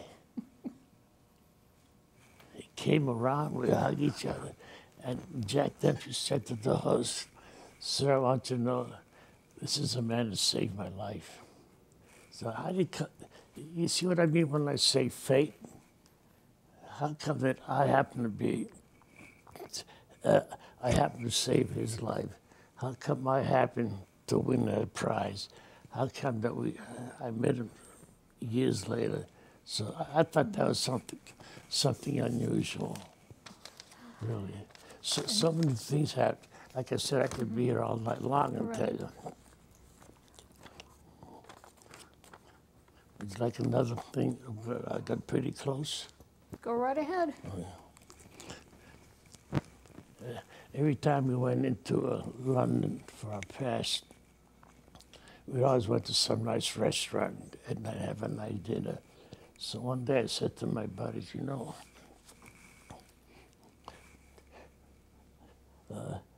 I said, you know what I miss a lot? They said, what? I said, let's see if we can find a Greek restaurant in London. I wouldn't mind going to a Greek restaurant so I could have something that I really like. Okay, that was fine. So we checked. We found a Greek restaurant in London, and we went in there, and the restaurant was about the size of this room right here, a very small restaurant. And instead of a plate glass window front, it had plywood because they had been bombed before, and they had broken glass and all that. So we walked in. Must have been the owner came up to me. I started talking Greek to him. Oh, he was happy. Greek, I was talking Greek finally with him and all that. We had a great time. So he sent over a nice platter of all kinds of Greek goodies, little meatballs, stuffed tomatoes, stuff. And we had a couple of beers. We had a nice meal. And all of a sudden, there's an explosion. I mean, big explosion. The restaurant had the dinner where all those dishes and all that hang up on the wall, pictures, and all of a sudden, pictures are falling down.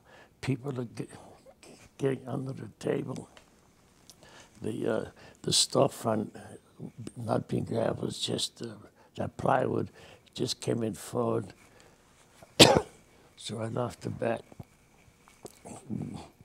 we got the money, we knew what to do. We paid, let's get out of here.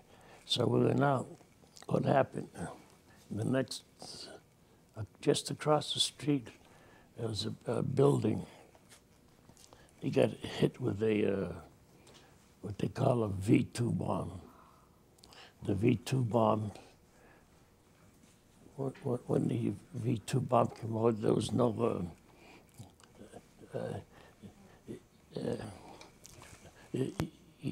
the only time I heard it is when it hit. And the Germans would send these over every so often. And this one leveled the building next to us. So we were lucky we missed. We almost got killed.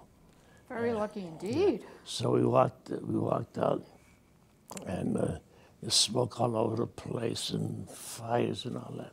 So as we're walking down the side there, I'll never forget this. There's an elderly couple. The woman's laying flat on the back. Her husband is hovering over her, and he's talking to her. She's dead. and the poor man is crying. My darling, we were walking here, and all of a sudden, we were holding hands,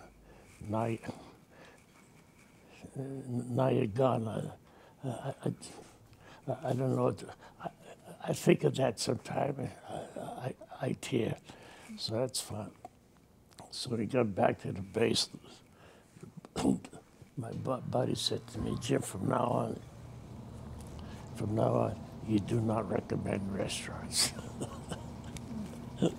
So that's another time where I say, was it my fate? I could. There's so many times that we could have been killed. I don't know. So James, toward the end of the war, were you still flying missions right up until VE Day? I'll tell you what happened. With the new crew, I did 6. I did 6 missions, and then my colonel said to me, I have a crew that needs a lead bombardier. I said, okay. So with the new crew, I did. I did 14 missions because when we went back, I already had the 30, and the deal they gave me was, if you do 20 missions, we'll call that the second tour. So I was lucky again that I ended up doing 50, and I'm here to tell you about it. So with that, with that crew, I had a lot of. Being a lead crew, it was a big responsibility because now you're the lead airplane. You have about 20 airplanes behind you in formation. If you, as a bombardier, it's your job. You better hit the target. If you miss the target, everybody was endangered. So I did pretty well as a lead bombardier, and on December 31,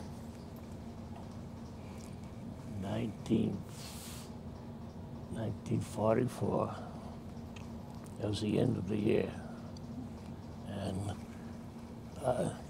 I led a mission to Hamburg in Germany.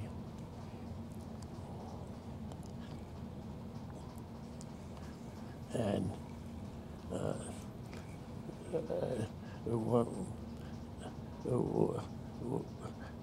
when my bombs dropped, I used the Norden bomb sight, and it was very, very accurate.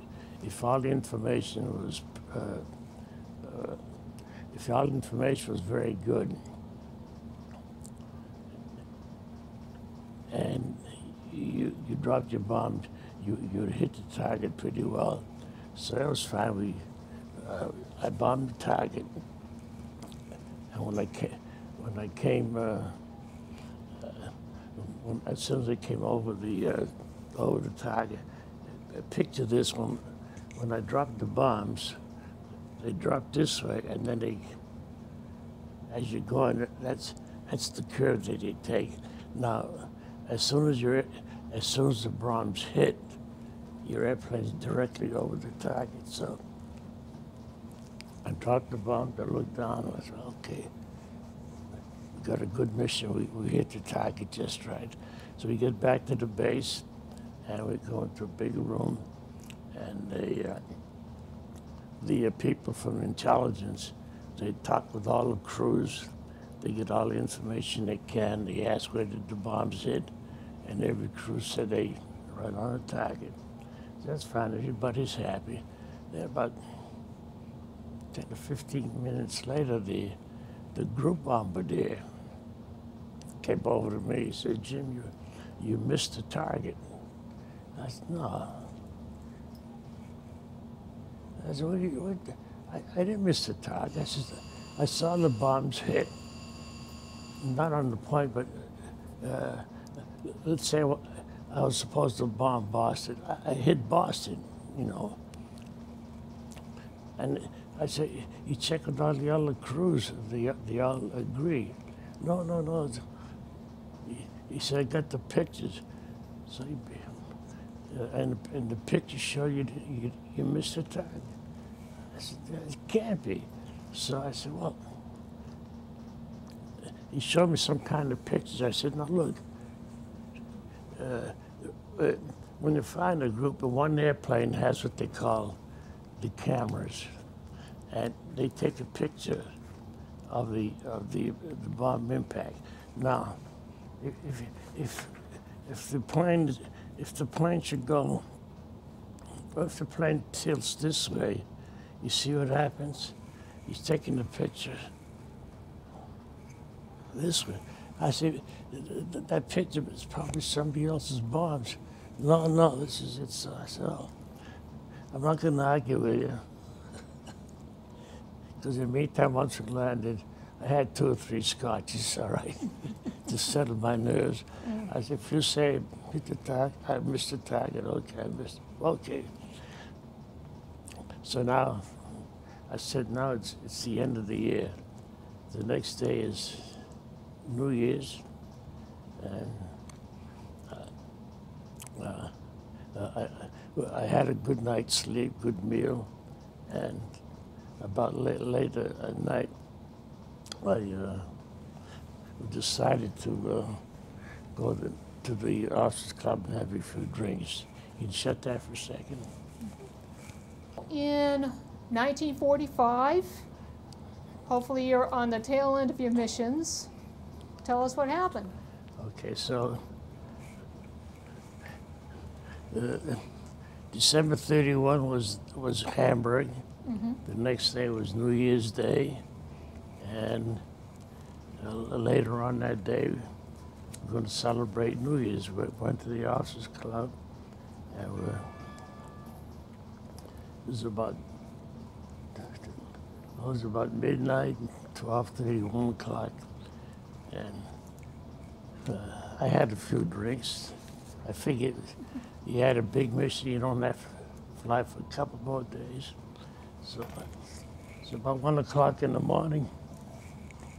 Someone came over to me and said, Jim, you have a telephone call. I said, come on. Are you kidding me? It's 1 o'clock in the morning. Who's calling me? You know, he's not.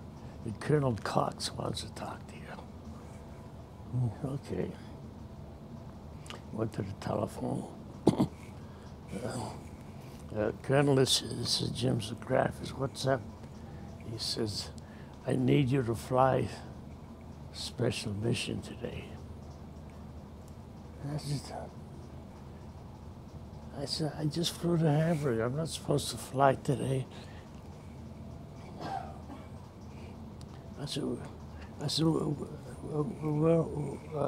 how about the other bomb, the other lead bombardiers? Well, he said, I got 2 of them are in London on pass. He said, I got another 2 or 3. He said, they're dead drunk. They passed out. And I says, sir, what makes you think? What makes you think I'm 100% normal? He said, well, as long as I can talk to you like we're talking now, I think you're all right. It's a very important mission. I want you to lead it. Okay. So, got the Jeep, went over to the briefing room, and I looked at the targets, the maps and everything like that. And at that time, if you remember your history, we had the Battle of the Bulge, if you remember that, okay. And the target was a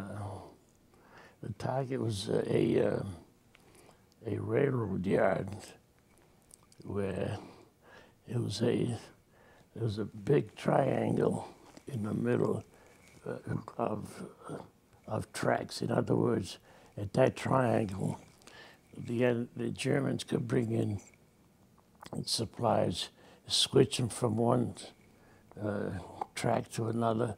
Is a very, very important junction right there. So, okay. And it was a small target. I mean, it wasn't like saying, I'm going to hit a big city, you know, you can't miss. This was just a big, big triangle of tracks. Well, okay, so I studied the maps. I got all of my information. And I'm feeling, you know, I didn't have 2 or 3 drinks. I may have had 4 or 5. And at that time, drinking didn't bother me. It was, your body was such, you never realize you're under a stress. Your body needs something to, you know, you have to calm down, period. So I got to the airplane. I got up in my position. I grabbed a oxygen tube and I started sucking a lot of oxygen, trying to get back to normal. One of the enlisted men came over and said, "Sir, you put your machine guns in the wrong way." I said, "Oh, I'll take care of them for you." Okay, so we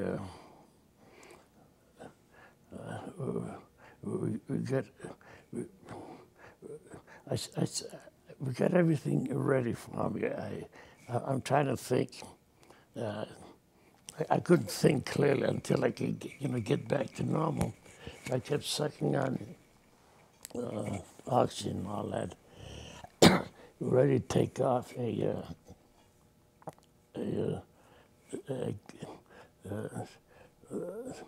A major came up to me. He introduced himself. He says, "I'm going to be the command pilot." What the command pilot was, he sat in the co-pilot seat, and my pilot did all the flying, but the command pilot was the one that controlled the entire formation. If anything, he's probably telling us, giving orders about close your ranks, something like that. So, okay, so we're flying along, and I'm sucking air and all that. And finally I get to the point where I think I feel pretty good now. So we got close to the target, and when we get close to the target, we have what they call an IP, intersection point. And what that means,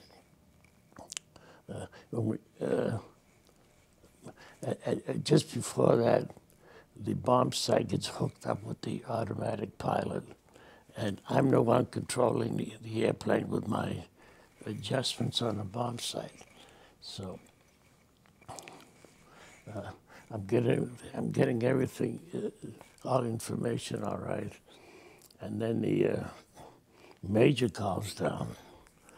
He says, "Lieutenant," he says, "are you okay?" I says, "Yeah, I'm fine. What's the matter?" He says, the other group on the other side, they already made their bomb run. So look over to the left, and the other group is flying that way. And I still haven't reached my point. Then I'm, God, did I make a mistake and all that? So I check and I recheck everything. No. So now the major calls down. He said, "Are you sure you got the right thing?" I said, "I'm pretty sure I got it." So I don't know if I can record this. He said to me, "You better be right, or else I'm going to have your ass." Mm-hmm. Okay, that's the wrong thing to say to. So I said, "Well, okay."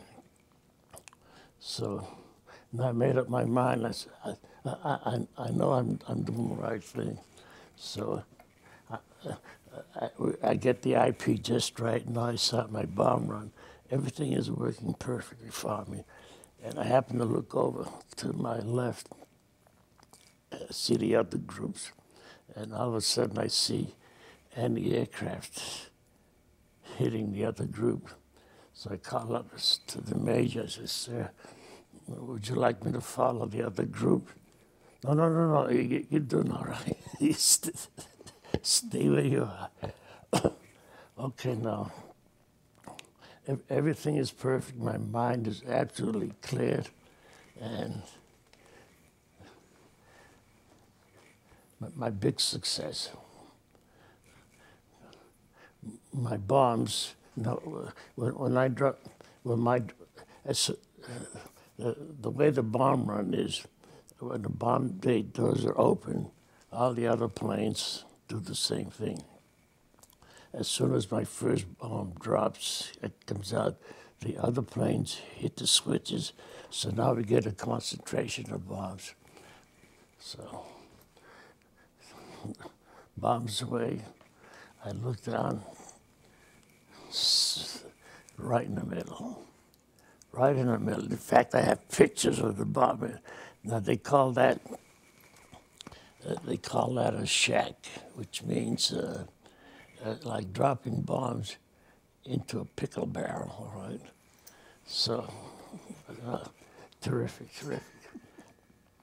So we get back to the base. We landed, and everybody's happy. They know what happened. So the group bombardier came back to me and said, "Jim, where'd the bombs hit?" So my answer was, "I'm not going to tell you." "Where'd the bombs hit?" "I'm not going to tell you where they hit." I said, "No, you told me I missed the target. Okay? Now I'm going to tell you, I don't know where they hit. I'm not going to tell you where they hit." "But you got to tell me, you got to make my report." I said, "You know what? Send the Jeep over, get those pictures developed right away, and then you tell me where the bombs hit." So it took about 10 minutes to get the pictures. Beautiful. I mean, well, let's say if you tell me, "I want you to hit Bunker Hill Monument," that's okay. Bingo, I hit it. That's the same with this mission. Everybody was happy. So the Colonel Cox came over, took me up front, and he said, "I want you all to understand that our bombing record hasn't been so good lately, and so I got to tell you, Jim brought it up where it has to be. And I got to tell you, Jim was celebrating New Year's Eve, and I got him away from the bar, so I wouldn't take him back with a few more drinks. And so he went back. Yeah, so that was the big thing. So I did 20 missions with that group. Had some very good missions, and then the group bombardier said, "Jim, now that you're all done, you want to stay over? I'll make you my assistant group bombardier. So you get a promotion and all that." So I said, I had enough combat. You sign my papers. I'm going home because I'm going to get married. And when did this take place? It took place in about April of '44 when I finished my second tour of duty. So it's April 45? 45. Okay, so right before VE Day. I'll tell you what happened. Go right ahead. So we got home, and my sweetheart met me. Mm-hmm. I wanted to get married right away. We had 2 weeks to make preparations, and we got married. And we stayed in Boston at the Charles River hotels facing the Charles River, the honeymoon suite, and that was on a Sunday. And Monday, Monday we went out for dinner. We did our own sightseeing. And then Tuesday morning, about 10 o'clock in the morning, there's a knock on our door. And I said to her, who the heck is knocking on the door, honey? 10 o'clock in the morning. So I said, who's there? I said, it's the maid there. Come in. So she came in. I said, you know, what's up? You know, what do you want?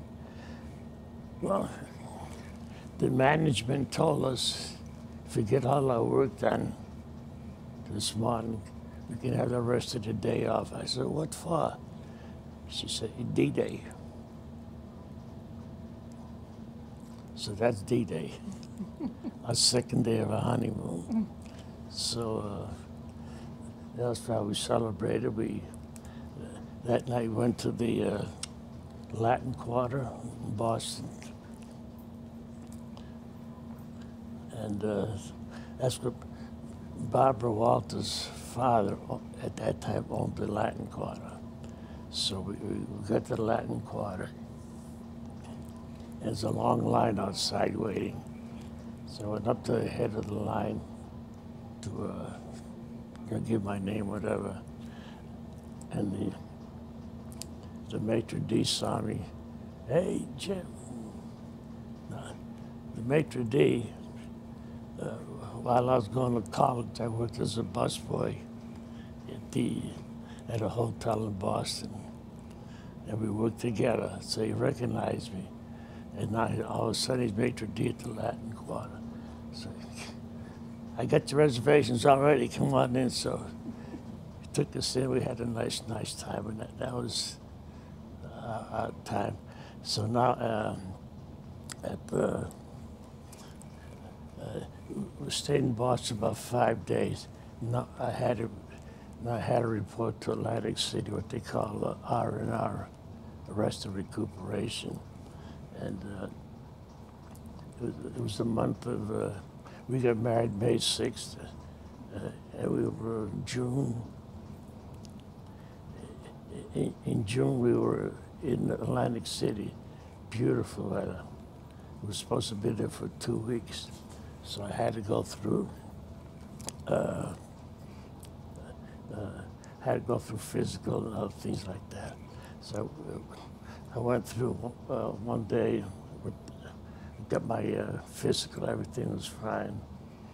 Now I had to go, the second day, I had to visit the psychiatrist. That was part of the, whatever it was. So when I went to the psychiatrist, I knew I knew what was going to happen because when we came home on furlough after my first tour of duties, we heard a lot about the psychiatrists. Some of these guys needed more psychiatry than he. Yeah. So I walked in. There's a young doctor there. He's got his legal pad about this long, he's got his piece. How many missions did you do? I started giving the whole story and all that. And I said, do you feel good? I said, well, yeah, I feel good. He's writing. How's your appetite? I said, pretty good, but you know what happened, Doc? As soon as I sit down and eat, I lose my appetite.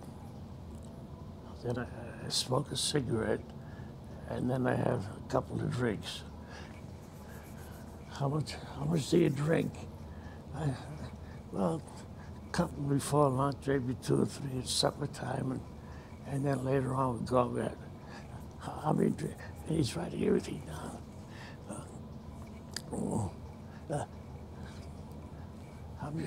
How much do you smoke? 2 or 3 packs a day. I smoke maybe a pack. He's right. He's going crazy. do you have any battle dreams? I says, yeah. He says, tell me about your dreams. I said, well, the usual thing, Doctor, you know, you're on a mission, your plane gets blown up, and you find yourself in a parachute, and you're coming down. I says, the usual thing. He's right. No, and how you said you don't eat too much. I said, what do you like to eat? He's right, you know, I was eating so much on my honeymoon, I couldn't button my so fine after about half hour. Lieutenant, I know what's the matter with you. You have combat fatigue. I had no come on. A newly married couple, beautiful bride, no more combat stuff. They right all the way down. So when I got back to the hotel, I said, I got to tell you what happened, honey. She couldn't stop laughing. So now the next day I had to go back again to get my reassignment. So I got into the personnel office, and the officer has my records in front of him. He said, I see a recommendation. You're going to be a bombardier instructor. I says, yeah, that sounds good to me. He said, okay. I'm going to send you to Midland, Texas. Now, Midland, Texas then is not what it is today. It's just just an area with desert all around it. I said, no, what are you doing? I don't know. I said, what for? He said, I'm going to send you there so you can learn how to be a bombardier instructor. I says, come on. I did 50 missions. You mean to tell me I can't teach someone how to use a bomb sight? He said, well, that's SOP, standard operating procedure. Well, so finally I said, no, sir. Do you have a nice desk job for me? He said, are you serious? That's what. Do you have something for me where I can have a nice desk job, but I can fly 4 hours a minimum a month to get my flight pay? Oh, yes. I'll put you in what they call personnel distribution. So make a long story short, what it was, I had to go to New York City for 30 days to learn about the GI Bill insurance and stuff like that. And it was pretty good. My wife and I ended up in Indiantown, Gap, Pennsylvania, and my wife was with me. We lived in Hershey, Pennsylvania. It was very nice. And we had a nice time at the base. Everything was good. And then one day I had called into the office. You have too many points, discharge points. You have to take a discharge now, or you can volunteer to stay in for another year. So I said, what do you think, honey? Well, we were having a good time, like we did. You know what? I like to go home now. So that was the end of my service.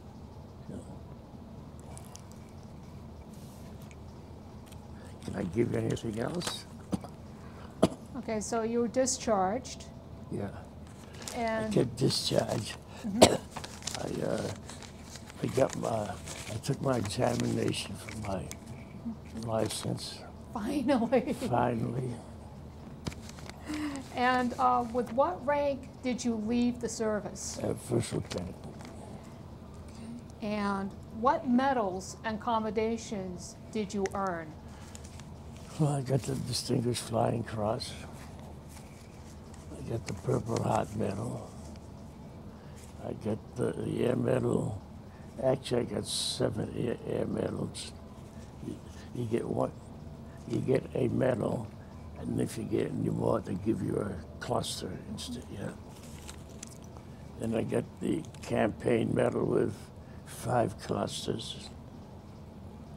I got the good conduct medal, the Army good conduct medal. I got the Air Corps good. And I got the recent French Legion. Tell us a little more about that, What? the French Legion of Honor. Well, you gave it me here. She did, I didn't. When did you receive it? On 70th anniversary of D-Day, June 6th. And it was right here at the museum. Yeah. And who presented the medal to you? The French consul from Boston. Any thoughts on that? Well,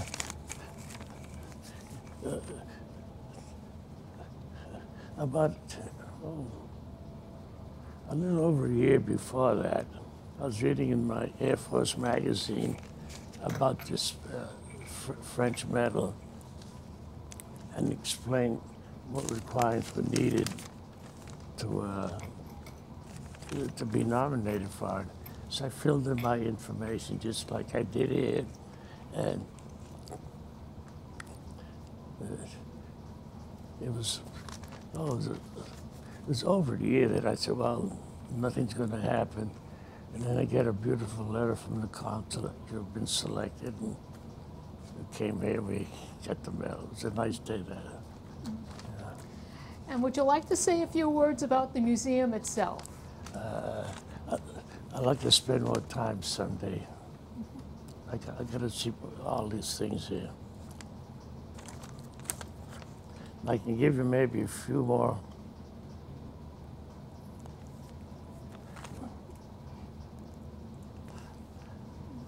Well, really not much more. Okay. My 50 missions, and then on my first tour of duty, I was on 3 missions to Berlin. Now, a mission to Berlin entailed at least 1,000 airplanes. And when you hit something like Berlin, you just picture a group of airplanes, one group following another, over and over, until 1,000 airplanes went over it. And you didn't have to navigate when you got to Berlin. All you had to do was look ahead. If you saw this big black cloud, that was the anti-aircraft shells bursting. And I just, on TV recently, they had something on Berlin. In Berlin, about 50,000 German citizens were killed. So, and people ask you sometimes, don't you feel bad? I said, no way. So when I see German fighters killing my buddies in a parachute, I don't give an SHIT who I killed down there. That's God's honest truth. When they say war is hell, it is hell. Yeah. Now, James, after your discharge, did you join any veteran service organizations? I was in the reserves for 5 years. Mm-hmm. And I got a letter one day from President Truman. Uh-oh. Would I like to sign up for another 5 years? No, it wasn't President Truman. Was it Johnson? Well, anyway, I got another letter. Would I sign up to reserves for another 5 years? Well, at that time, I was working for the Lead Drug Company. I was doing very, very well. I knew that I had a good future with them. I had a beautiful little baby daughter, and I just I didn't want to take a chance being in the reserves. It meant they could call me back in if something happened. So I sent back, refused it. And I think maybe about 2 months later, the war in Korea broke out. Fate again. And picked up the paper one day. The Air Force is in need of bombardiers and navigators. Okay. Now I was a bombardier, and I also went to navigators because I would have been in like that. James, is there anything else you'd like to say before we wrap up this interview? I got to tell you one thing. I was very successful working for Liggett Rexall. I got a lot of experience. I was what they call a troubleshooter. They would assign me to a drugstore that was going down, and they gave me a contract. If I made any money for the store, I would get 25%. I was very good. I had a good ability, and put it that way. And then I ended up finally in Worcester, and I had a chance to buy the drugstore, and that was it. So I was very, very successful. And we did pretty well as a citizen. Financially, we did pretty well at the drugstore. And when it came to the mighty dollar, I treasured it a lot, and I'll tell you why. Going back to the beginning of my talk here, you asked me, did I know anything about the Depression? I used to shine shoes as 12, 13 years old. And one day I went out in the morning, and I shined. I had 9.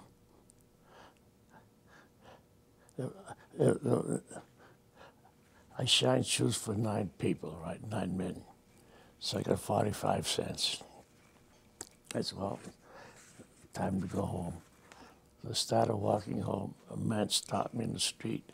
He said, "Shine my shoes?" I said, "Yeah, okay." So I shined his shoes. He gave me a 50-cent piece, and I gave him my 45 cents. So now I got a 50-cent piece. And the 50 cents piece, I tell you what it could buy in those days. So I'm walking home and I'm happy. Up went the 50-cent piece, catch it.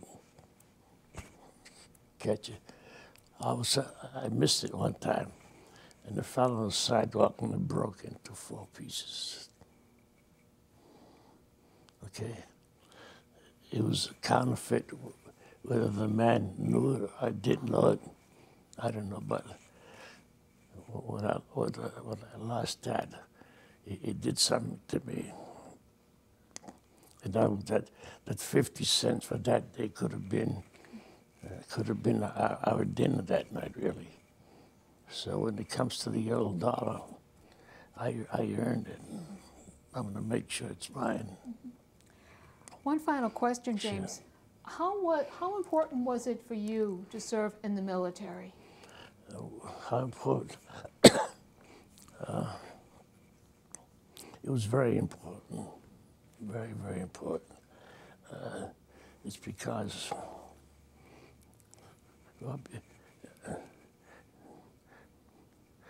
in my combat experience, I saw the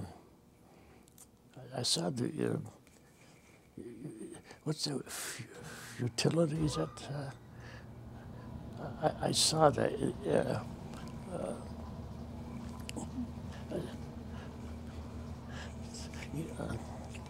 Well, I'd be in England, we play cards, play a little poker, a little bridge, say goodnight. Next day we fly, and your buddy gets shot. okay. And it got to the point, well, I lost another good friend. You didn't grieve over it. You said, that's war is hell. Before you finish, I just thought of something, because I told you about fate. When I picked a new crew, I flew 6 missions with them, and either 3rd or 4th mission, we're on the mission, and the position we were, that my point was in, I could look up ahead and see all the other airplanes. Well, up in one spot, I'm looking up there, and there's one airplane. I would have been on that airplane if I picked the experienced crew. So we're flying over the target, and all of a sudden, that airplane got a direct hit, and it blew up in one big ball of flame. Okay, I would have been on it. And when we landed, Colonel Cox came up to me and says, Jim, I don't know what to tell you. Even he said, I gave you a choice. If I didn't give you a choice and I told you that's your crew, I'd be sending you to get that. He couldn't find the right words to say. So when I say fate, I could have been, if I said, oh, if I was thinking of my safety, I'd say, oh, I better fly with the old crew, their experience. Okay, I picked the new crew. Why? And I say to myself, why? And here I am, I can talk to you and tell you all about my experiences. Really. Yeah. Well, James, you have had some incredible experiences, and we thank you so much for coming to the museum. I'm happy to do that, yeah. And relating your experiences. Yeah.